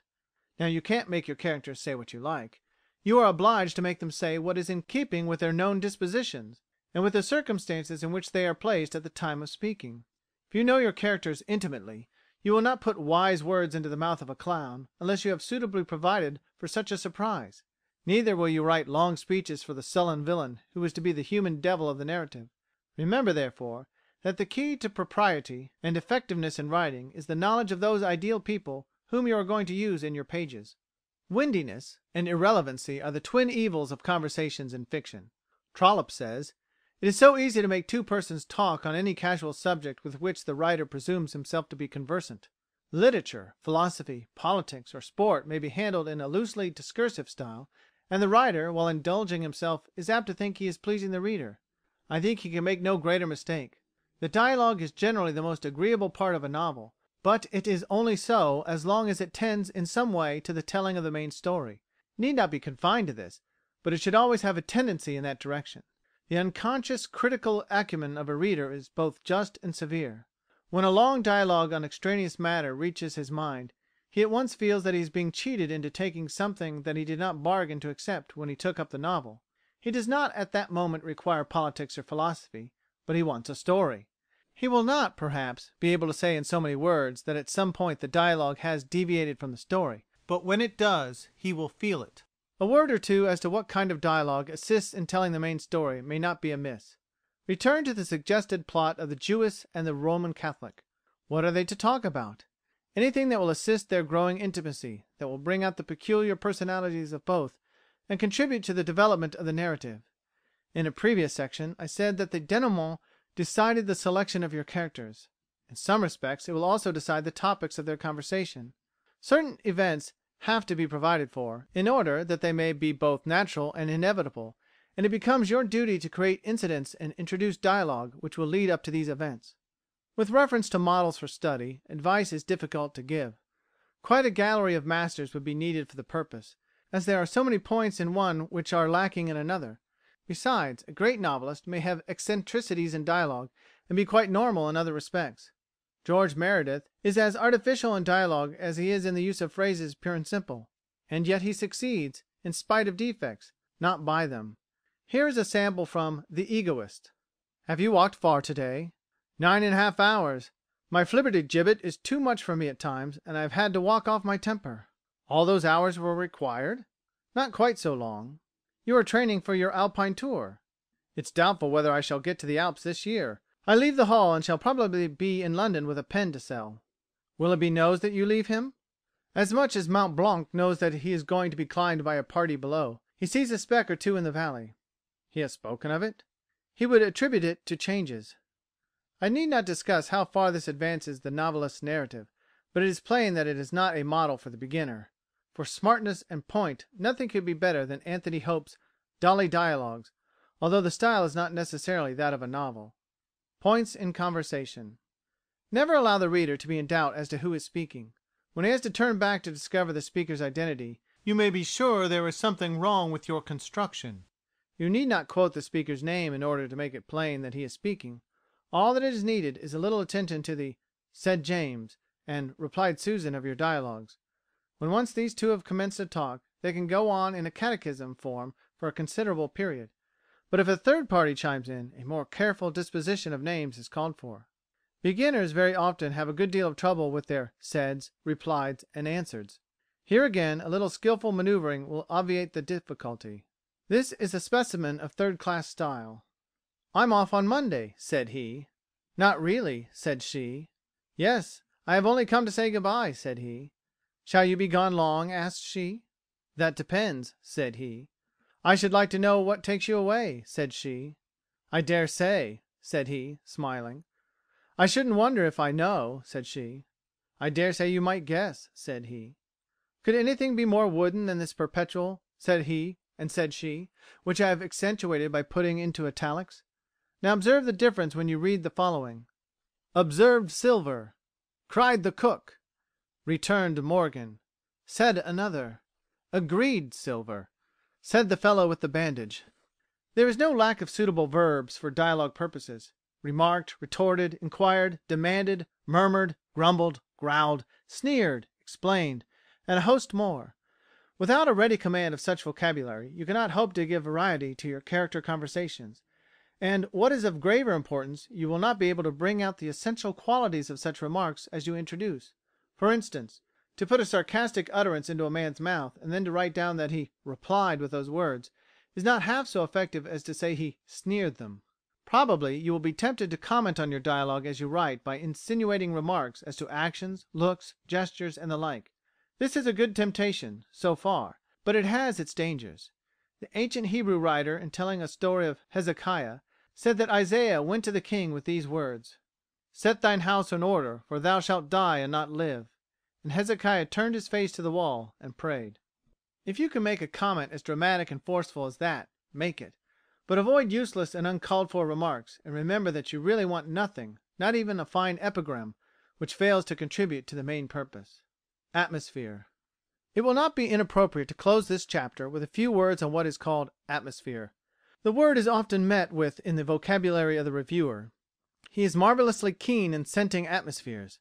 Perhaps an illustration may be the best means of exposition. The reviewer is speaking of Maeterlinck's Aladdin and Palamedes, Interior, and The Death of Tintagiles. He says, "We find in them the same strange atmosphere to which we have grown accustomed in Pelleas and L'Intruse. We are in a region of no fixed plane, a region that this world never saw. It is a region such as Arnold Böcklin perhaps might paint, and many a child describe. A castle stands upon a cliff. Endless galleries and corridors and winding stairs run through it. Beneath lie vast grottos where subterranean waters throw up unearthly light from depths where seaweed grows." This is very true, and put into bald language it means that Maeterlinck has succeeded in creating an artistic environment for his weird characters. It is the setting in which he has placed them. In the first scene of Hamlet, Shakespeare creates the necessary atmosphere to introduce the events that are to follow. The soldiers on guard are concerned and afraid. The reader is thereby prepared, step by step, for the reception of the whole situation. Everything that will strengthen the impression of a coming fatality is seized by the master hand, and made to do service in creating an atmosphere of such expectant quality. An artist by nature will select intuitively the persons and facts he needs, but there is no reason why a study of these necessities, a slow and careful pondering, should not at last succeed in alighting upon the precise and inevitable details which delicately and subtly produce the desired result. In this sense, the matter can hardly be called a minor detail, but the expression has been sufficiently guarded. End of chapter. Recording by Brett Downey. Chapter 7 of How to Write a Novel by Anonymous. Pitfalls and the Secret of Style. I propose to show in this chapter that a literary artist can never afford to despise details. He may have genius enough to write a first-rate novel, and sell it rapidly in spite of real blemishes, but if a work of art is worth doing at all, it is worth doing well. No writer is any better for slovenly inaccuracy. Take the details of everyday life. Do you suppose you are infallible in these commonplace things? If so, be undeceived at once. It is simply marvellous with what ease a mistake will creep into your narrative. Even Mr. Zangwill once made a hansom cab door open with a handle from the inside, and the mistake appeared in 6 editions, escaping the reviewers, and was quietly altered by the author in the 7th. There is nothing particularly serious about an error of this kind, but at the same time, where truth to fact is so simple a matter, why not give the fact as it is? Trivialities may not interfere with the power of the story, but they often attach an ugliness, or smack of the ridiculous, which cannot but hinder, to some extent, the beauty of otherwise good work. Mistakes, such as that just referred to, arise, in most instances, out of the passion and feeling in which the novelist advances his narrative. The detail connected with the opening of the hansom door was nothing to Mr. Zangwill, compared to the person who opened it. I should advise you, therefore, to master all the necessary minutiae of travelling, if your hero and heroine are going abroad; of city life, if you take them to the theatre for amusement; in fact, of every environment in which imagination may place them. Then, when all your work is done, read what has been written with the microscopic eyes of a Flaubert. Specific subjects. For instance, the plot suggested in the previous chapters deals with Judaism. Now, if you don't know Jewish life through and through, it is the height of foolishness to attempt to write a novel about it. The same remark applies to Roman Catholicism. You will find it necessary to study the Bible and Hebrew history, and when you have mastered the literature of the subject and caught its spirit, you will turn your attention to the sacred people as they exist today, their isolation, their wealth, their synagogues, their psychological peculiarities. Does this seem to be too big a programme? Well, if you are to present a living and truthful picture of the Jewess and her surroundings, you can only succeed by going through such a programme. Whereas, if you skip the hard preparatory work, you will bungle in the use of Hebrew terms, and when you make the rabbi drop the scroll through absent-mindedness, you will very likely say that the congregation looked on, half amused and half wondering. Just visit a synagogue when the rabbi happens to drop the scroll. The congregation would be horribly shocked. The same law applies to whatever be your subject. If you intend to follow a prevailing fashion and depict slum life, you will have to spend a good deal of time in those unpleasant regions, not only to know them in their outward aspects, but to know them in their inward and human features. Even then, something important may escape you, with the result that you fall into error, and the expert enjoys a quiet giggle at your expense. But you will have some consolation in the thought that you spared no pains in the diligent work of preparation. Perhaps your novel will take the reader into aristocratic circles. Pray do not make the attempt if you are not thoroughly acquainted with the manners and customs of such circles. Ignorance will surely betray you, and in describing a dinner, or an "at home," you will raise derisive laughter by suggesting the details of a most impossible meal, or spoil your heroine by making her guilty of atrocious etiquette. The remedy is close at hand. Know your subject. Topography and geography. Watch your topography and geography. Have you never read novels where the characters are made to walk miles of country in as many minutes? In fairy tales we rather like these extraordinary creatures. Their startling performances have a charm we should be sorry to part with. But in the higher world of fiction, where ideal things should appear as real as possible, we decidedly object to the miraculous journeys, especially as in most instances It is plainly a mistake in calculation on the part of the writer. Of course, the writer is occasionally placed in an awkward position. A dramatic episode is about to take place, or more correctly, the author wishes it to take place, but the characters have been dispersed about the map, and time and distance conspire against the author's purpose. It is madness to blur the positions and risk the reader's acuteness, but it is almost equally unfortunate to fail in observing the difficulty, and write on in blissful ignorance of the fact that nature's laws have been set at defiance. The drawing of a map, as before suggested, will obviate all these troubles. Should you depict a lover's scene in India, take care not to describe it as occurring in beautiful twilight. It is quite possible to know that darkness follows sunset, and yet to forget it in a moment of writing. But a good writer is never caught napping in these matters. If you don't know India, choose Cairo, about which, after half a dozen lengthened visits, you can speak with certainty. Scientific facts. What a nuisance the weather is to many novelists. Some triumph over their difficulties, a few contribute to our amusement. The meteorology of fiction would be a fascinating study. In second-rate productions it is astonishing to witness the ease with which the weather is ordered about.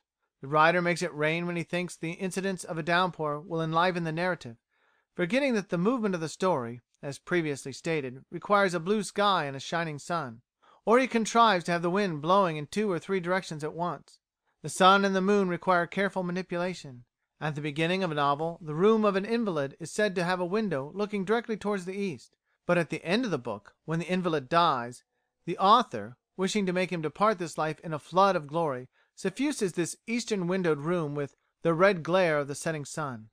The detail may appear unimportant, but it is not so, and a few hours devoted to notes on these minor points would save all the unpleasantness and ridicule which such mistakes too frequently bring. The reviewer loves to descant on the peculiar cosmology and physical science of the volume before us. The moon is most unfortunate. Mrs. Humphrey Ward confesses that she never knows when to make the moon rise, and obtains Miss Ward's assistance in all astronomical references. This is, of course, a pleasant exaggeration, but it shows that no venture should be made in science without being perfectly sure of your ground. Grammar. Grammar is the most dangerous of all pitfalls. Suppose you read your novel through and check each sentence. After weary toil you are ready to offer a prize of 1 guinea to the man who can show you a mistake. When the full list of errors is drawn up by an expert grammarian, you are glad that the offer was not made, for your guineas would have been going too quickly. In everyday conversation you speak as other people do, having a special hatred of painful accuracy, otherwise called pedantry. And as you frequently hear the phrase, "Those sorts of people are never nice," it does not strike you as being incorrect when you read it in your proof sheets, or somebody refers to a theatrical performance, and regretting his inability to be present says, "I should like to have gone, but could not." So often is the phrase used in daily speech that its sound, when you read your book aloud, does not suggest anything erroneous, and yet if you wish your readers to know that you are a good grammarian, you will not be ashamed to revise your grammar and say, "I should have liked to go, but could not." These are simple instances, there are hundreds more. Reviewing all that has been said in this chapter, the one conclusion is that the novelist must be a man of knowledge. He must know the English language from base to summit, and whatever references he makes to science, art, history, theology, or any other subject, he should have what is expected of writers in these specific departments: accuracy. The secret of style. Communicable elements. One can readily sympathise with the melancholy of a man who, after reading De Quincey, Macaulay, Addison, Lamb, Pater, and Stevenson, found that literary style was still a mystery to him. He was obliged to confess that the secret of style is with them that have it. His main difficulty, however, was to reconcile this conviction with the advice of a learned friend who urged him to study the best models if he would attain a good style. Was style communicable, or was it not? Now of all questions relating to this subject this is the most pertinent, and, if I may say so, the only real question. It is the easiest thing in the world to tell a student about Flaubert and Guy de Maupassant, about Tolstoy and Turgenev, but no quantity of advice as to reading is of much avail unless the preliminary question just referred to is intelligently answered. The so-called stylist of all ages may be carefully read from beginning to end, and yet style will not disclose its secret. Such a course of reading could not be but beneficial. To live among the lovely things of literature would develop the taste and educate appreciation. The reader would be quick to discern beauty when he saw it. but the art of producing it, other than by deliberate imitation of known models, would still be a mystery. Is style communicable? The answer is yes and no. In some senses it is, in others it is not. Let us deal with the affirmative side first. This concerns all points of grammar and composition without which the story would not be clear and forcible. No writer can make a corner in the facts of grammar and composition. It is impossible to appropriate them individually to the exclusion of everybody else. And since style depends to some extent on a knowledge of those rules which govern the use of language, it follows that there are certain elements which are open to all who are willing to learn them. For instance, there is the study of words. How often do we hear it said of a certain novelist that he uses the right word with unerring accuracy? And this is regarded as an important feature in his style. Therefore, words and their uses should have a prominent place in your program. In The Silverado Squatters, Stevenson represents himself as carrying a pail of water up a hill, the water lipping over the side, and a quivering sunbeam in the midst. The words in italics are the exact words wanted. No others could possibly set forth the facts with greater accuracy. Stevenson was a diligent word student, and had a certain knowledge of their dynamic and suggestive qualities. The right word! How shall we find it? Sometimes it will come with a thought. More often we must seek it. Landor says, "I hate false words, and seek with care, difficulty, and moroseness those that fit the thing." What could be stronger than the language of Guy de Maupassant? Whatever the thing we wish to say, there is but one word to express it, but one verb to give it movement, but one adjective to qualify it. We must seek it till we find this noun, this verb, this adjective, and never allow ourselves to play tricks, even happy ones, or have recourse to sleights of language to avoid a difficulty. The subtlest things may be rendered and suggested by applying the hint conveyed in Boileau's line, "He taught the power of a word in the right place." In similar vein, Professor Raleigh's remarks, "Let the truth be said outright. There are no synonyms," and the same statement can never be repeated in a changed form of words. The number of words used is another consideration. When Phil May has drawn a picture, he proceeds to make erasures here and there with a view to retaining wholeness of effect by the least possible number of lines. There is a similar excellence in literature, the literature where there is not a superfluous word. Oh, the gassiness of many a modern novel! Pages and pages of so called style, word painting, and description. The conclusion of the matter is this: the right number of words, and each word in its place. Friedrich Schlegel used to say that in good prose every word should be underlined, as if he had said that the interpretation of a sentence should not depend on the manner in which it is read. It is also highly necessary that the would be stylist should be a student of sentences and paragraphs. Surprising as it may seem, it is nevertheless true that many aspirants after literary success never give these matters a thought. They expect that proficiency will come. Proficiency is not an angel who visits us unsolicited. It is a power that must be paid for with a price, and the price is laborious study of such practical technique as the following. In a series of sentences the stress should be varied continually, so as to come in the beginning of some sentences and at the end of others, regard being had for the two considerations, variation of rhythm and grouping of similar ideas together. And this: every paragraph is subject to the general laws of unity, selection, proportion, sequence, and variety which govern all good composition. The observance of these rules, and they are specimens of hundreds more, and the discovery of apt illustrations in literature are matters of time and labour. But the time and labour are well spent; nay, they are absolutely necessary if the literary man would know his craft thoroughly. For the ordinary man, something equivalent to a textbook course in rhetoric is indispensable. True, many writers have learned insensibly from other writers, but too severe a devotion to the masterpieces of literature may beget the master's weaknesses without imparting his strength. Incommunicable elements. The incommunicable element in style is that personal impress which a writer sets upon his work. What is a personal impress, I am asked? Can it be defined? Scarcely. Personality itself is a mysterious thing. We know what it means when it is used to distinguish a remarkable man from those who are not remarkable. He has a unique personality, we say. Now that personality, if the man be a writer, will show itself in his literary offspring. It will be in evidence over and above rule, regulation, canons of art, and the like. If there be such a thing as a mystic presence, then style is that mystic presence of the writer's personality which permeates the ideas and language in such a way as to give them a distinction and individuality all their own. I will employ comparison as a means of illustration by supposing that the three following passages appeared in the same book, in separate paragraphs, and without the authors' names. Each material thing has its celestial side, has its translation into the spiritual and necessary sphere, where it plays a part as indestructible as any other, and to these ends all things continually ascend. The gases gather to form the solid firmament, the chemic lump arrives at the plant and grows, arrives at the quadruped and walks, arrives at the man and thinks. He, Daniel Webster, is a magnificent specimen. You might say to all the world, "This is your Yankee Englishman. Such limbs we make in Yankee land."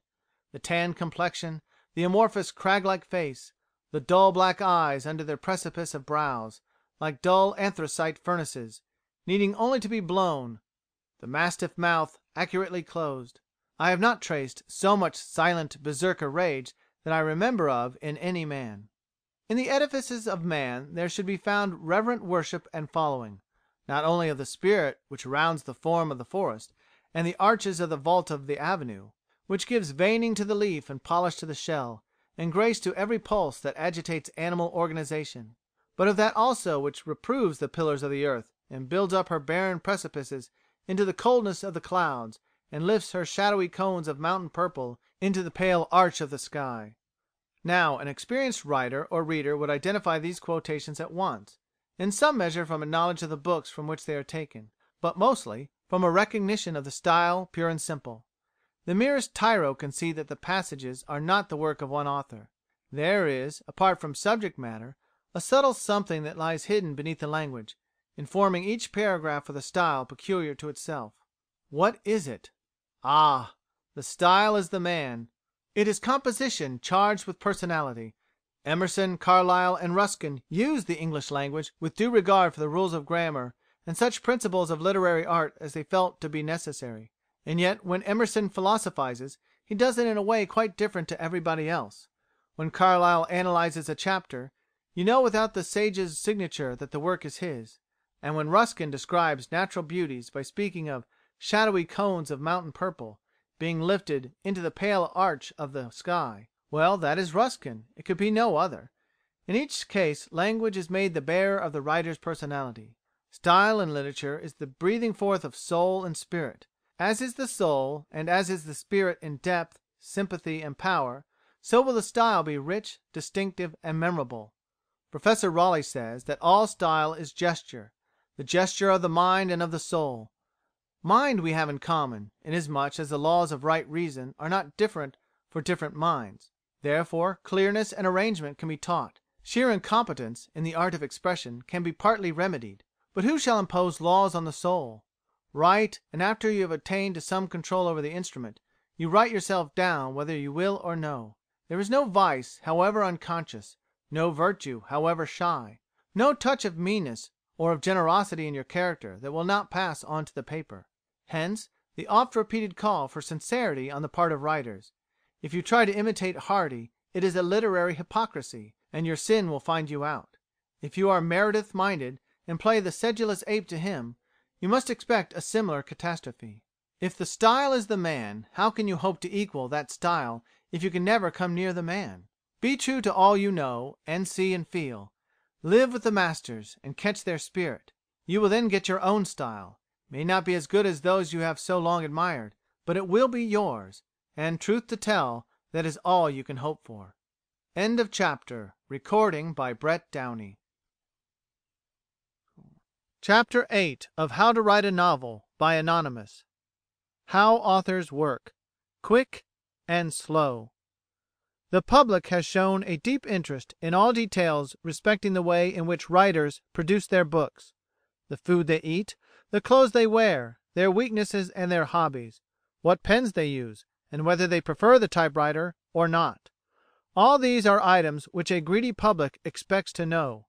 So much is this the case today that an acrid critic recently offered the tart suggestion that a novelist was a man who wrote a great book and spent the rest of his time, very profitably, in telling the world how he came to write it. I do not intend to pander to the literary newsmonger in these pages, but to produce as much as I know of the way in which novelists work, in order to throw out hints as to how a beginner may perchance better his own methods. A word of warning, however, is necessary. Do not, for heaven's sake, ape anybody. Because Zola darkens his rooms when he writes, that is no reason why you should go and do likewise. And if John Fiske likes to sit in a draught, pray save yourself the expense of a doctor's bill by imitating him.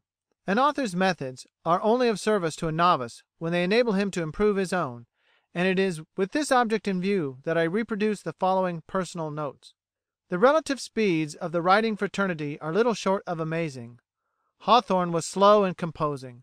Sometimes he wrote only what amounted to half a dozen pages a week, often only a few lines in the same space of time, and alas, he frequently went to his chamber and took up his pen only to find himself wholly unable to perform any literary work. Bret Harte has been known to pass days and weeks on a short story or poem before he was ready to deliver it into the hands of the printer. Thomas Hardy is said to have spent 7 years in writing Jude the Obscure. On the other hand, Victor Hugo wrote his Cromwell in 3 months, and his Notre Dame de Paris in 4 months and a half. Wilkie Collins, prince among the plotters, was accustomed to compose at white heat. Speaking of heart and science, he says, "Rest was impossible.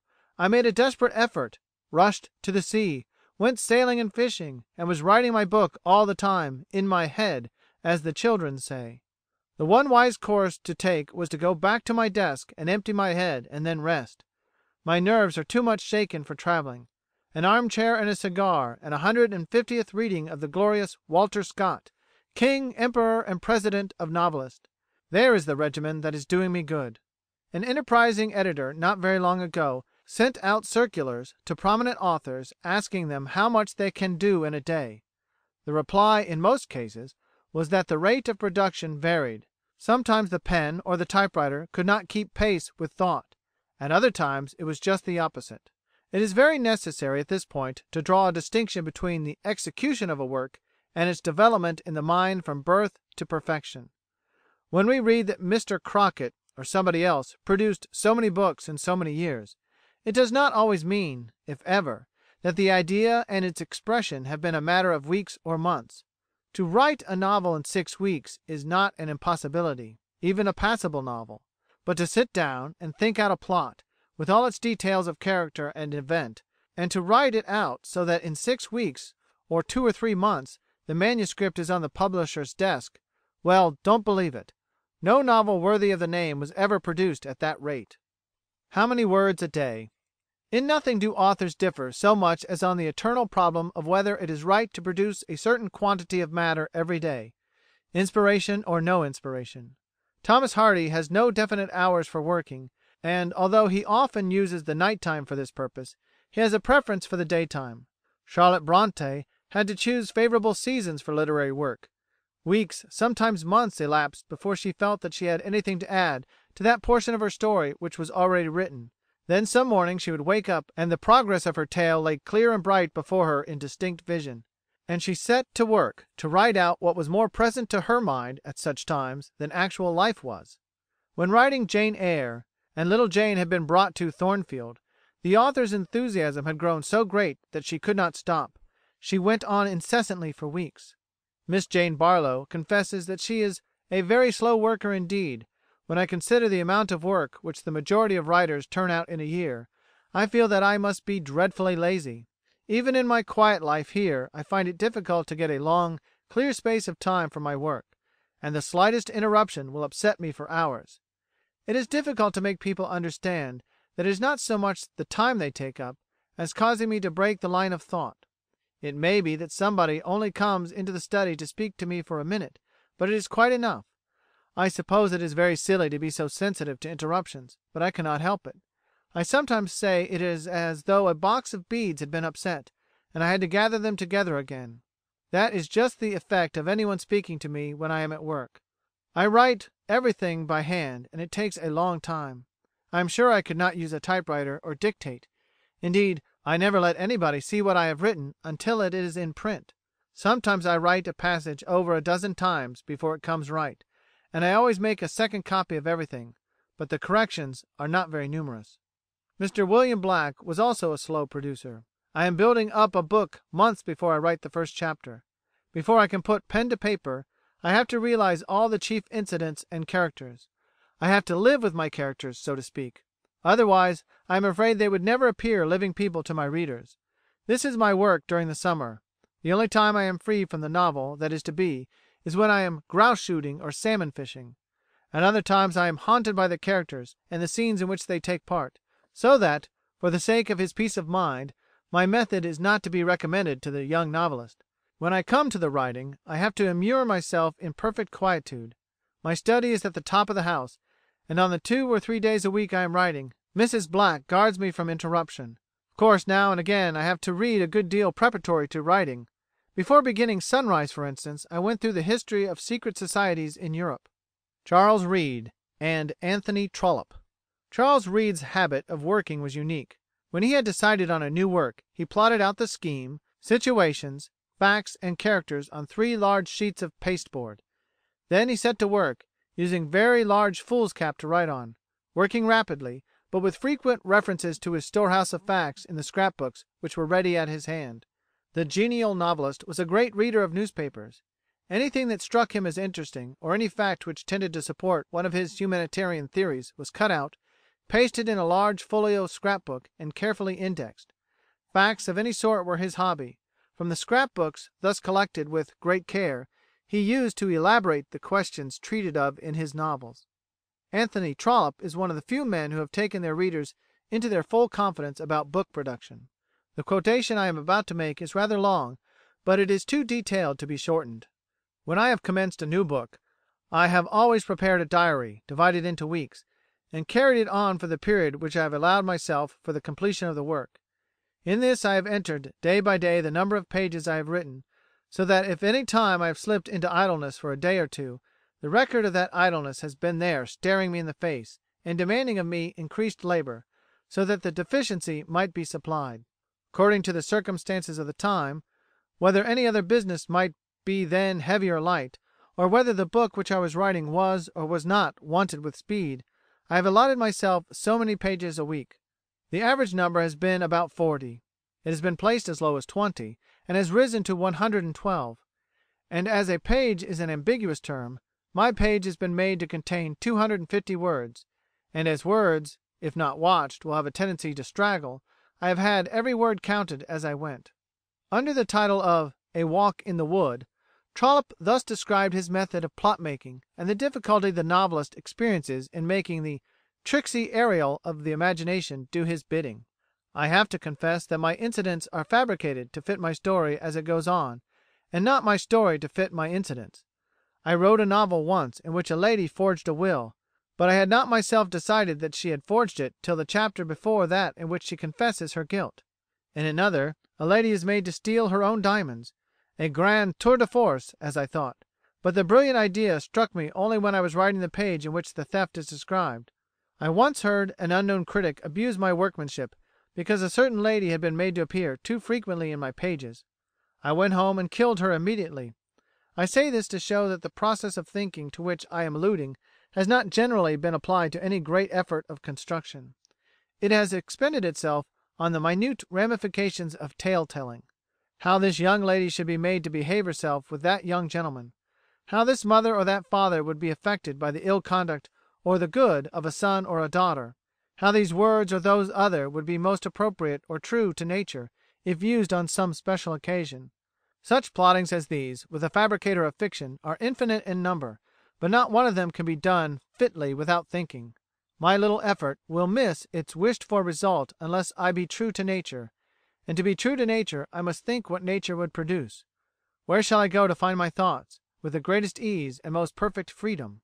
I have found that I can best command my thoughts on foot, and can do so with the most perfect mastery when wandering through a wood. To be alone is, of course, essential. Companionship requires conversation, for which, indeed, the spot is most fit, but conversation is not now the object in view. I have found it best even to reject the society of a dog, who, if he be a dog of manners, will make some attempt at talking, and though he should be silent, the sight of him provokes words and caresses and sport. It is best to be away from cottages, away from children, away as far as may be from chance wanderers. So much easier is it to speak than to think that the slightest temptation suffices to carry away the idler from the harder to the lighter work. An old woman with a bundle of sticks becomes an agreeable companion, or a little girl picking wild fruit. Even when quite alone, when all the surroundings seem to be fitted for thought, the thinker will still find a difficulty in thinking. It is easy to lose an hour in maundering over the past, and to waste the good things which have been provided, in remembering instead of creating. The mission of fancy. It is not for rules of construction that the writer is seeking as he roams listlessly or walks rapidly through the trees. These have come to him from much observation, from the writings of others, from that which we call study, in which imagination has but little immediate concern. It is the fitting of the rules to the characters which he has created, the filling in with living touches and true colours those daubs and blotches on his canvas which have been easily scribbled with a rough hand, that the true work consists. It is here that he requires that his fancy should be undisturbed, that the trees should overshadow him, that the birds should comfort him, and that the green and yellow mosses should be in unison with him, that the very air should be good to him. The rules are there fixed as far as his judgment can fix them, and are no longer a difficulty to him. The first coarse outlines of his story he has found to be a matter almost indifferent to him. It is with these little plottings that he has to contend. It is for them that he must catch his Ariel and bind him fast, and yet so bind him that not a thread shall touch the easy action of his wings. Every little scene must be arranged so that, if it may be possible, the proper words may be spoken and the fitting effect produced. Fancies of another type. Most authors indulge in little eccentricities when working, and if the time should ever come that your name is brought before the public notice, it would be advisable to develop some whimsical habit so as to be prepared for the interviewer, who is sure to ask whether you have one. To push your pen through your hair during creative moments would be a good plan. It would reveal a line of baldness where you had furrowed the hair off, and afford ocular proof to all and sundry that you possessed a genuine eccentricity. Or, if you prefer a habit still more bizarre, you might put a hammock in a tree and always write your most exciting scenes during a rainstorm and under the shelter of a dripping umbrella. The fact is, every penman has his little peculiarities when at work, but they should be kept as private property. Of course, there are authors who revel in publicity, and others again have intimate details wormed out of them. The fact remains, however, that these details are interesting because they are personal, and they are occasionally helpful because they enable one writer to compare notes with others. We have all heard of the methodical habits of Kant. When thinking out his deep thoughts, he always placed himself so that his eyes might fall on a certain old tower.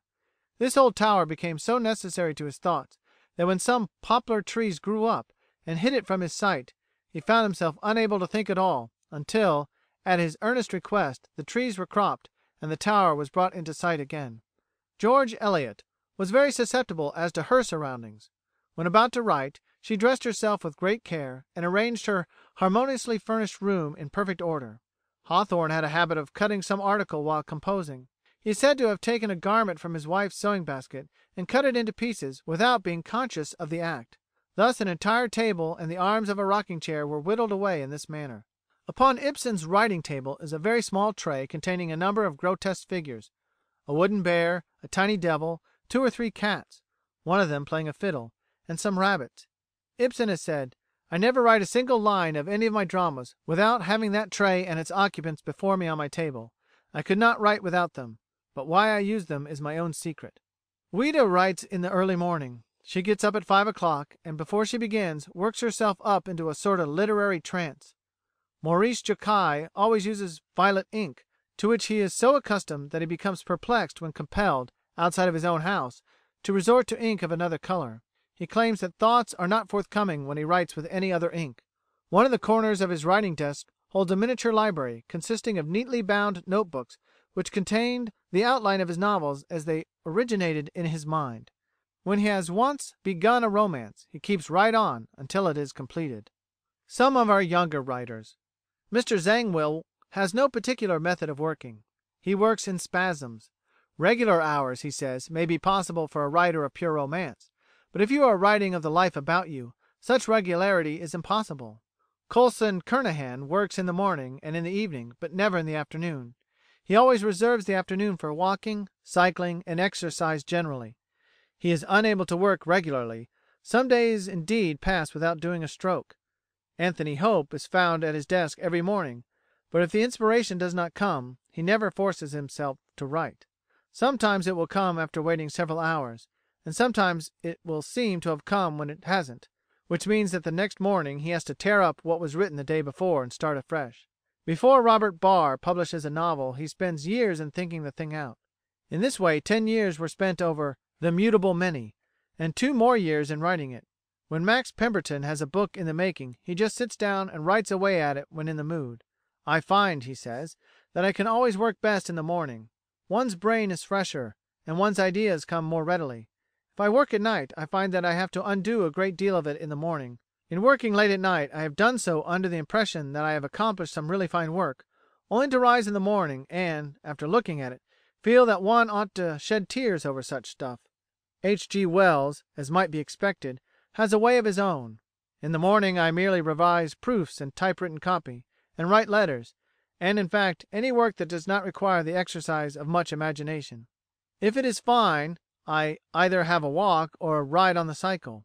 We also have a tandem, and sometimes my wife and I take the double machine out, and then after lunch we have tea about 3:30 in the afternoon. It is after this cup of tea that I do my work. The afternoon is the best time of the day for me, and I nearly always work on until 8 o'clock, when we have dinner. If I am working at something in which I feel keenly interested, I work on from 9 o'clock until after midnight, but it is on the afternoon work that my output mainly depends." Curious methods. In another interview Mr Wells said, "I write and rewrite. If you want to get an effect, it seems to me that the first thing you have to do is to write the thing down as it comes into your mind 'slush,' Mr Wells calls it, and so get some idea of the shape of it.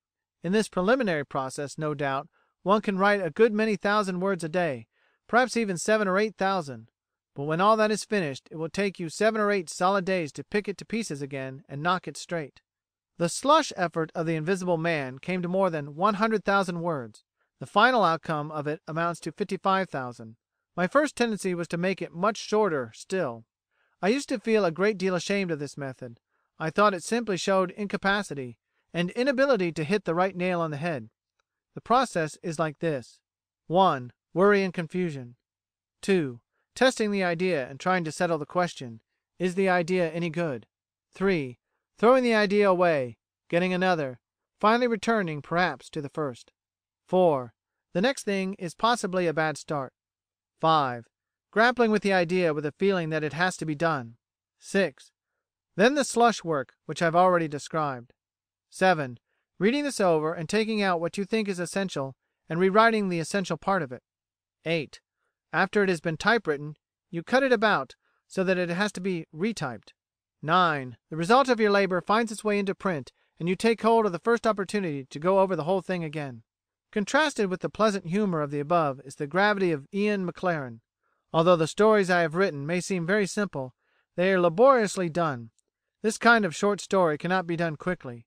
There is no plot, no incident, and one has to depend entirely upon character and slight touches, curiously arranged and bound together, to produce the effect. Each of the Bonnie Briar Bush stories went through these processes: 1. Slowly drafted arrangement. 2. Draft revised before writing. 3. Written. 4. Manuscript revised. 5. First proof corrected. 6. Revised corrected. 7. Having been published in a periodical, revised for a book. 8. First proof corrected. 9. Second proof corrected. Enough. These personal notes will teach the novice that every man must make and follow his own plan of work. Experience is the best guide and the wisest teacher. End of chapter. Recording by Brett Downey. Chapter 9 of How to Write a Novel by Anonymous.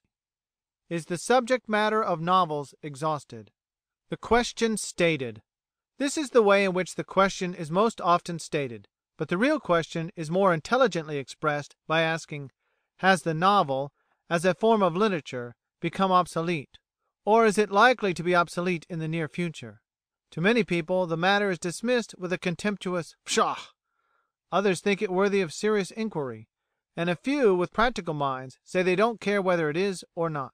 7 years ago Mr Frederic Harrison delivered himself of very pessimistic views as to the present position and prospects of the novelist, and not long ago Mr A. J. Balfour asserted that in his opinion the art of fiction had reached its zenith and was now in its decline. These critics may be prejudiced in their views, but it is worth while considering the remarks of the one who has the greater claim to respect for literary judgment. After exclaiming that we have now no novelist of the first rank, and substantiating this statement to the best of his ability, Mr Harrison goes on to inquire into the causes of this decay. In the first place, we have too high a standard of taste and criticism. A highly organised code of culture may give us good manners, but it is the death of genius. We have lost the true sense of the romantic, and if Jane Eyre were produced to day, it would not rise above a common shocker. Secondly, we are too disturbed in political affairs to allow for the rest that is necessary for literary productiveness. Thirdly, life is not so dramatic as it was. Character is being driven inwards, and we have lost the picturesque qualities of earlier days. I am not at present concerned with the truth or error of these arguments. My object just now is to state the case, and before proceeding to an examination of its merits, I wish to take the testimony of another writer and thinker, one who is a philosopher quite as much as the author of The Fountains of Belief, or the author of The Meaning of History, and who has a claim upon our attention as an investigator of moving causes. Mr C. H. Pearson, in his notable book National Life and Character, has made some confident statements on the subject of the exhaustion of literary products. He is of opinion that a change in social relations has made the drama impossible by dwarfing the immediate agency of the individual, and that a change in manners has robbed the drama of a great deal of effect. He goes on to say that human nature, various as it is only capable, after all, of a certain number of emotions and acts, and these, as the topics of an incessant literature, are bound after a time to be exhausted. We may say with absolute certainty that certain subjects are never to be taken again. The tale of Troy, the wanderings of Odysseus, the vision of heaven and hell as Dante saw it, the theme of Paradise Lost, and the story of Faust are familiar instances. Effective adaptations of an old subject may still be possible, but it is not writers of the highest capacity who will attempt them, and the reading world, which remembers what has been done before, will never accord more than a secondary recognition to the adaptation. There is a curious atmosphere of logical conclusiveness about these arguments. They carry with them, apparently, an air of certainty which it is useless to question. We know that the novelist has already exploited politics, socialism, history, theology, marriage, education, and a host of other subjects. Indeed, a perusal of Dixon's Index to Fiction is calculated to provoke the inquiry, is there anything left to write about? We know that everywhere is springing up the literature of locality, and it would seem as if the resources of this world's experience had been exhausted when writers like H. G. Wells and the late George du Maurier invade the planet Mars for fresh material. The heavens above, the earth beneath, and the waters underneath the earth have all been written up. Is there anything new? Change, not exhaustion. There can be no doubt that fiction has undergone great changes during recent years. These changes are the result of deeper changes in our common life. Consider for a moment the position of the drama. What is the significance of the problem play on the one hand, and the cry for a static theatre on the other? It means that life has changed and is still changing, that the national character is not so emphatically external or spontaneous as in those days when Ben Jonson killed 2 men, and Marlowe himself was killed in a brawl. We have lost the passion, the force, and the brutality of those times, and have become more contemplative and analytical. The simple law is this, that literature and the drama are a reflex of life. Hence, when character has a tendency to be driven inwards, as is the case today, Maeterlinck pleads on behalf of a drama without action, and Paul Bourget in France and Henry James in England embody the spirit of the age in the fiction of psychological minutiae. Now, there may be symptoms of decay in these manifestations of literature impulse, but the impulse is part of that new experience which the facts of an increasingly complex civilization foist upon us. And further, change is not necessarily exhaustion. In fact, it is more than surprising that anyone can believe all the stories possible have been told already, or have been told in the most interesting way. It is a very ancient cry, this cry about exhaustion. The old Hebrew writer wailed something about wanting to meet with a man who could show him something new, a new thing. There is no new thing under the sun. But we have found a few since those days, and the future will give birth to as many more. Men and women have written about love from time immemorial, but have we finished with the theme? Is it exhausted? Did Homer satisfy our love of recorded adventure once and for all? There is only one answer, namely, that human experience is infinite in its possibilities and its capacity for renewal. If human experience, these vague and subtle emotions, these violently real but inscrutable feelings, these tremulous questionings of existence encompassed with mystery, if human experience were no more than a hard and dry scientific fact, well, our novelists would have a poor time of it. But life knows no finality. Its stream flows on in perennial flood. Human nature is said to be much the same the world over, and yet every personality is absolutely a new thing. Goethe might attempt a rough classification by saying we are either after Plato or Aristotle, but actually a great many of us are neither one nor the other, and there are infinities of degrees amongst us even then. New character is a necessary outcome of the advancing centuries, and new personalities are being born every day. No, the world still loves a story, and there are stories which have never been told. It is perhaps true that the storytellers have not yet found them. Why? Why we talk about exhaustion? The answer is, we are becoming too artificial, we are losing spontaneity, and are getting too far away from the soil. Have we not noticed over and over again that the first book of a novelist is his best? Those which followed are called good, but they sell because the author is the author of the first book which created a sensation. Speaking of the first work of a young writer, Anthony Trollope says, "He sits down and tells his story because he has a story to tell, as you, my friend, when you have heard something which has at once tickled your fancy and moved your pathos, will hurry to tell it to the first person you meet. But when that first novel has been received graciously by the public, and has made for itself a success, then the writer, naturally feeling that the writing of novels is within his grasp, looks about for something to tell in another. He cudgels his brains, not always successfully, and sits down to write, not because he has something which he burns to tell, but because he feels it to be incumbent on him to be telling something. So it has been with many novelists, who after some good work, perhaps after much good work, have distressed their audience because they have gone on with their work till their work has become simply a trade with them. There is often a good reason for such a change. The first book was written in a place near to nature's heart. The writer was free from the obligation of society as found in city life. He was thrown back on his own resources, and fortunately could not spoil his individual view of things by multitudinous references to books and authorities. Do we not selfishly wish that Miss Olive Schreiner had never left the veldt in the loneliness of which she produced The Story of an African Farm? Nearer contact with civilization has failed to induce an impulse the result of which is at all comparable with this genuine story.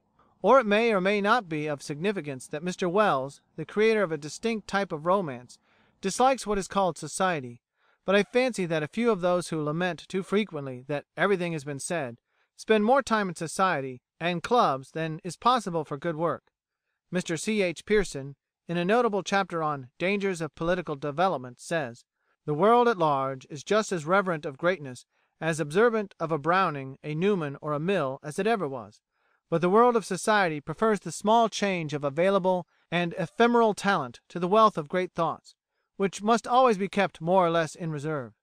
The result seems to be that men, anxious to do great work, find city life less congenial than they did, and either live away from the metropolis, as Darwin and Newman did, or restrict their intercourse, as Carlyle and George Eliot practically did, to a circle of chosen friends." In further confirmation of the position I have taken up, let me quote the testimony of Thomas Hardy, as given in an interview. Said the interviewer, "In reading A Group of Noble Dames, I was struck with the waste of good material."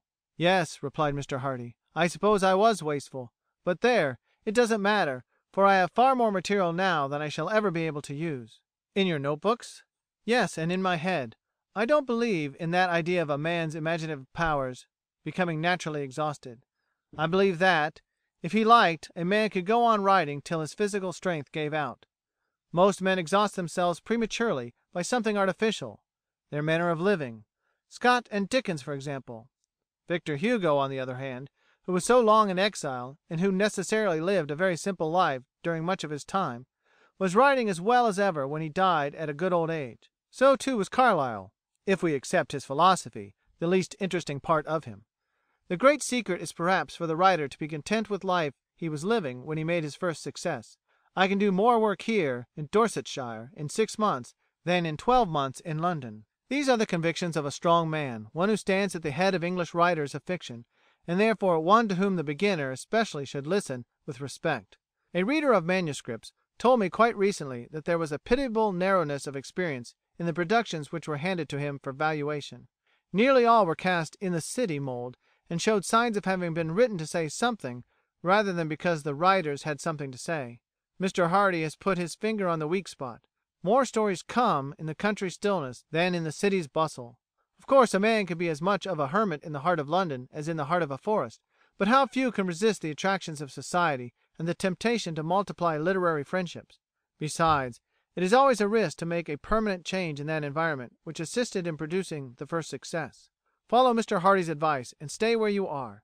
Stories will then not be slow to come, and ideas to occur, and the pessimist will be less ready to utter their laments over the decadence of fiction, and philosophers to argue that the novel will soon be extinct. I cannot do better than to close with the following tempered statement from Mr Edmund Gosse. A question which constantly recurs to my mind is this: having secured the practical monopoly of literature, what do the novelists propose to do next? To what use will they put the unprecedented opportunity thrown in their way? It is quite plain that to a certain extent the material out of which the English novel has been constructed is in danger of becoming exhausted. Why do the American novelists inveigh against plots?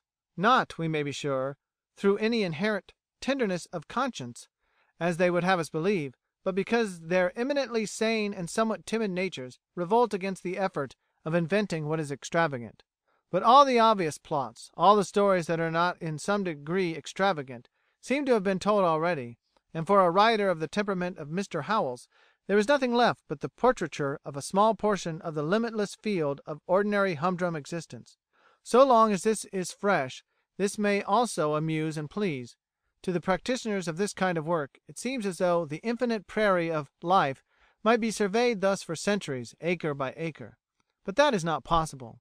A very little while suffices to show that in this direction also the material is promptly exhausted.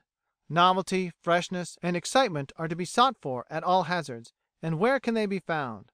The novelist hopes many things, from that happy system to pessimistic, but in making suggestions as to what kind of novels might be written, he almost gives the lie to his previous opinions. He asks for novels addressed especially to middle-aged persons, and not to the ingenious young, ever interested in love.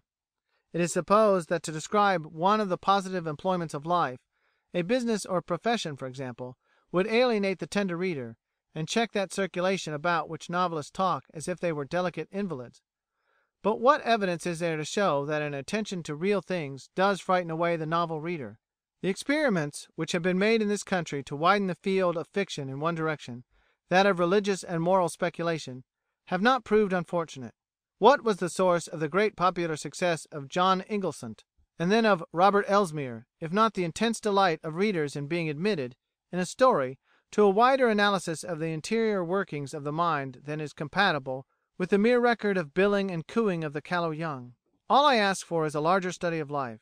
Have the stress and turmoil of a political career no charm? Why, if the novels of the shop and counting house be considered sordid, can our novels not describe the life of a sailor, of a gamekeeper, of a railway porter, of a civil engineer? What capital central figures for a story would be the whip of the leading hunt, the foreman of a colliery, the master of a fishing smack, or a speculator on the stock exchange? Since these words were written, the novel of politics, for example, has come to the fore, but does that mean that the subject is exhausted? It has only been touched upon as yet. There were plenty of dramas before Shakespeare, but there were no Shakespeares. And today there are thousands of novels, but how many real novelists? Once again let it be said that exhausted subject matter is a misnomer. What we wait for is creative genius. End of chapter. Recording by Brett Downey. Chapter 10 of How to Write a Novel by Anonymous. Chapter 10. The Novel versus the Short Story, followed by Success and some of its minor conditions. The Novel versus the Short Story. Practice the short story. The beginner in fiction often asks, is it not best to prepare for novel writing by writing short stories? The question is much to the point, and merits a careful answer. First of all, what is the difference between a novel and a short story? The difference lies in the point of view. The short story generally deals with one event in one particular life. The novel deals with many events in several lives, where both characters and action are dominated by one progressive purpose. To put it another way, the short story is like a miniature in painting, whilst the novel demands a much larger canvas. A suggestive paragraph from a review sets forth clearly the difference referred to.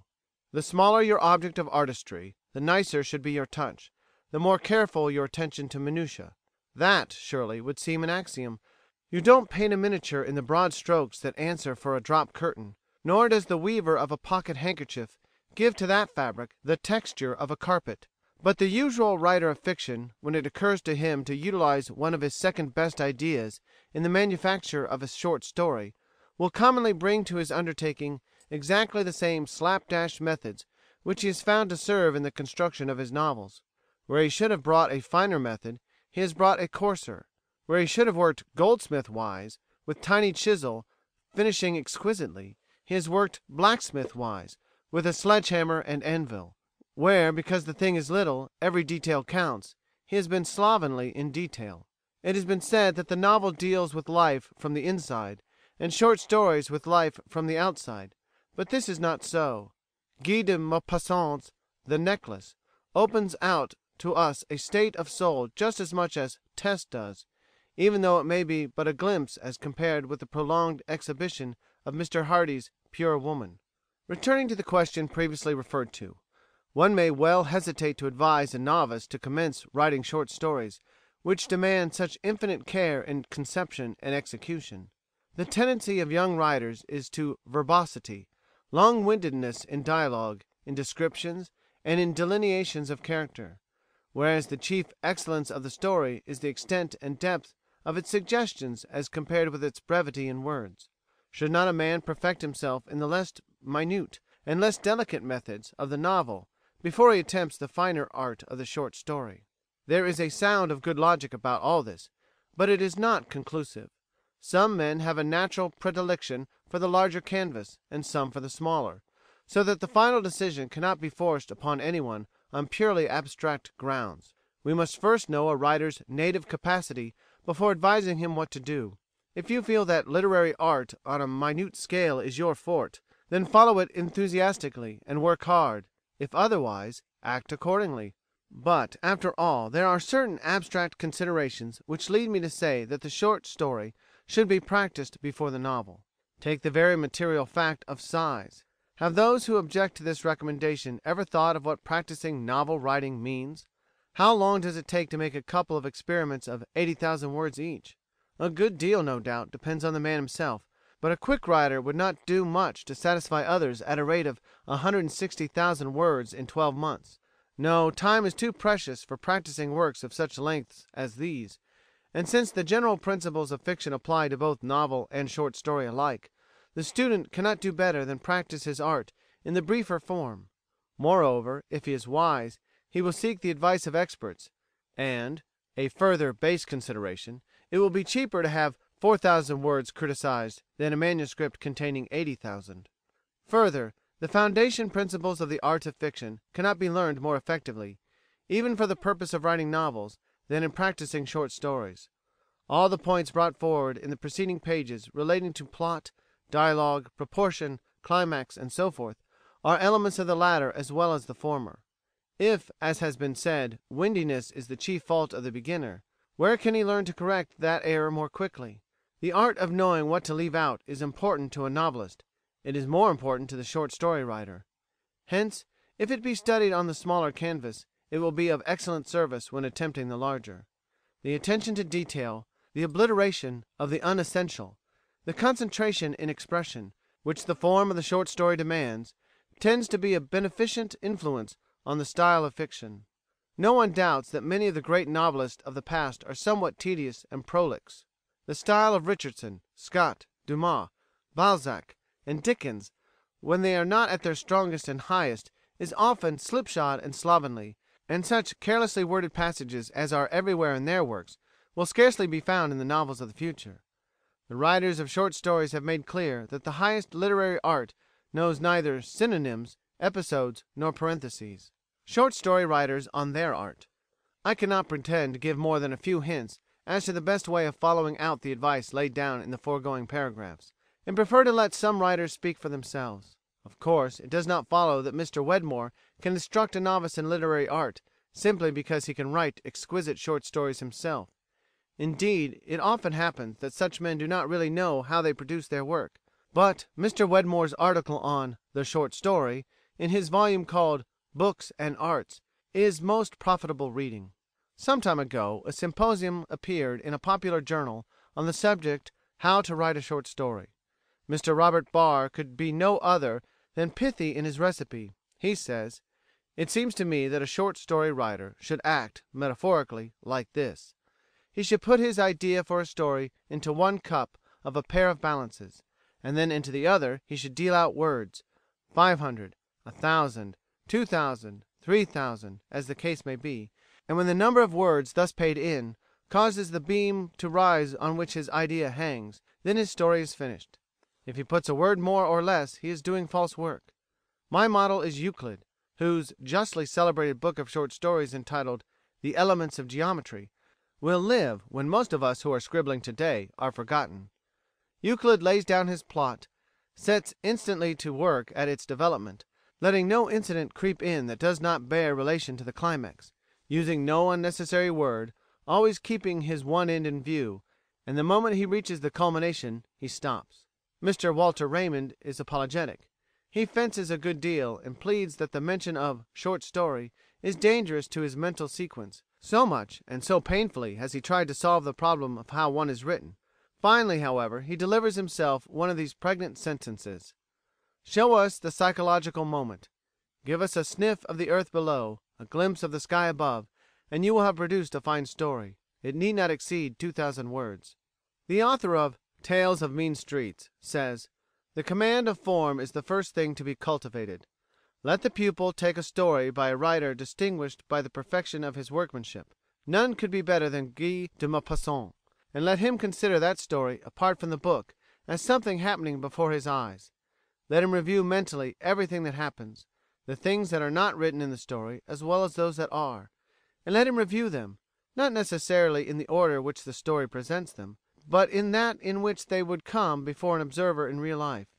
In short, from the fiction let him construct ordinary, natural, detailed, unselected, unarranged fact, making notes if necessary as he goes. Then let him compare his raw fact with the words of the master. He will see where the unessential is rejected. He will see how everything is given its just proportion in the design. He will perceive that every incident, every sentence, and every word has its value, its meaning, and its part in the whole." Mr. Morrison's ideas are endorsed by Miss Jane Barlow, Mr. G. B. Burgin, Mr. G. M. Fenn, and Mrs. L. T. Mead. Mr. Joseph Hocking does not seem to care for the brevity of the short story methods. He cites 8 lines which he heard some children sing: "Little boy, pair of skates, broken ice, heaven's gates. Little girl, stole a plum, cholera bad, kingdom come." And remarks, "Many of our short stories are constructed on the principle of these verses. So few words are used that the reader does not feel he is reading a story, but an outline." Mr. Hocking has the British public on his side, no doubt, but the great British public is not always right, as he appears to believe. I think if the reader will study the short stories of Guy de Maupassant and Mr. Frederick Wedmore, and digest the advice given above, he will know enough to begin his work. Each experiment will enlarge his vision and discipline his pen, so that when he has accomplished something like tolerable success, he may safely attempt the larger canvas on the lines laid down in the preceding chapters. Success and some of its minor conditions. The truth about success. There are 2 kinds of success in fiction, commercial and literary, and sometimes a writer is able to combine the 2. Thomas Hardy is an example of the writer who produces literature and has large sales. On the other hand, there are many writers who succeed in one direction but not in the other. The works of Marie Corelli have an amazing circulation, but they are not regarded as literature, whereas such genuine work as that of Mr. Quiller Couch has to be content with sales far less extensive. Now Thomas Hardy, Marie Corelli, and Quiller Couch have all succeeded, but in different ways. No doubt the reader would prefer to succeed in the manner of Hardy, but if he can't do it, he must be content, to succeed in the best way he can. It is easy to talk about Miss Corelli's rot and bosh and highfalutin, but long columns of figures in a publisher's ledger mean something after all. They do not necessarily mean literary merit, delicate insight, or beautiful characterization. They probably mean a keen sense of what the public likes, and a power to tickle its palate in an agreeable manner. Still, not every man or woman is able to do this, and although such a success may not rank as one of the first order, it is a success which nobody can gainsay. Literary journals have been instituting inquiries into the cases of men like Mr. Silas Hocking and the Reverend E. P. Roe. Why have they a circulation numbered by the million? No inquiry is needed. They are literary merchantmen who have studied the book market thoroughly, and as a result they know what is wanted and supply it. Let them have their reward without mean and angry demur.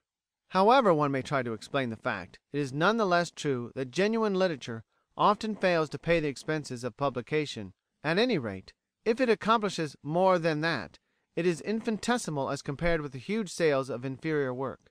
I do not know the circulation of Mr. Henry Harland's Comedies and Errors.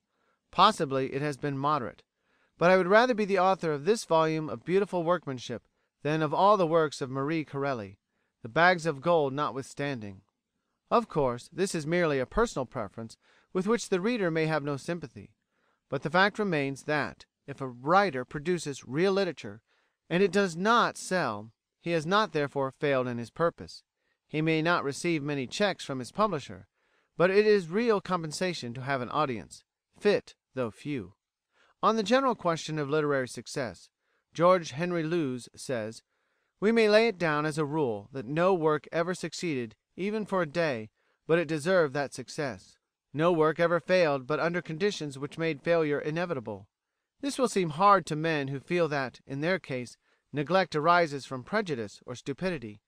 Yet it is true even in extreme cases; true even when the work once neglected has since been acknowledged superior to the works which for a time eclipsed it. Success, temporary or enduring, is the measure of the relation, temporary or enduring, which exists between a work and the public mind. Failure has a still more fruitful cause, namely, the misdirection of talent. Men are constantly attempting, without special aptitude, work for which special aptitude is indispensable. On peut être honnête homme et faire mal de vers. A man may be variously accomplished and yet be a feeble poet. He may be a real poet, yet a feeble dramatist. He may have dramatic faculty, yet be a feeble novelist. He may be a good storyteller, yet a shallow thinker and a slipshod writer. For success in any special kind of work, it is obvious that a special talent is requisite; but obvious as this seems, when stated as a general proposition, it rarely serves to check a mistaken presumption. There are many writers endowed with a certain susceptibility to the graces and refinements of literature, which has been fostered by culture till they have mistaken it for native power, and these men, being destitute of native power, are forced to imitate what others have created. They can understand how a man may have musical sensibility and yet not be a good singer, but they fail to understand, at least in their own case, how a man may have literary sensibility, yet not be a good storyteller or an effective dramatist. The conclusion of the whole matter is this: determine what your projected work is to do. If you are going to offer it in a popular market, give the public plenty for its money, and spice it well. If you are going to offer a sacrifice to the goddess of art, be content if you receive no more applause than that which comes from the few worshippers who surround the sacred shrine. End of Chapter 10 and End of How to Write a Novel by Anonymous. Recording by Brett Downey.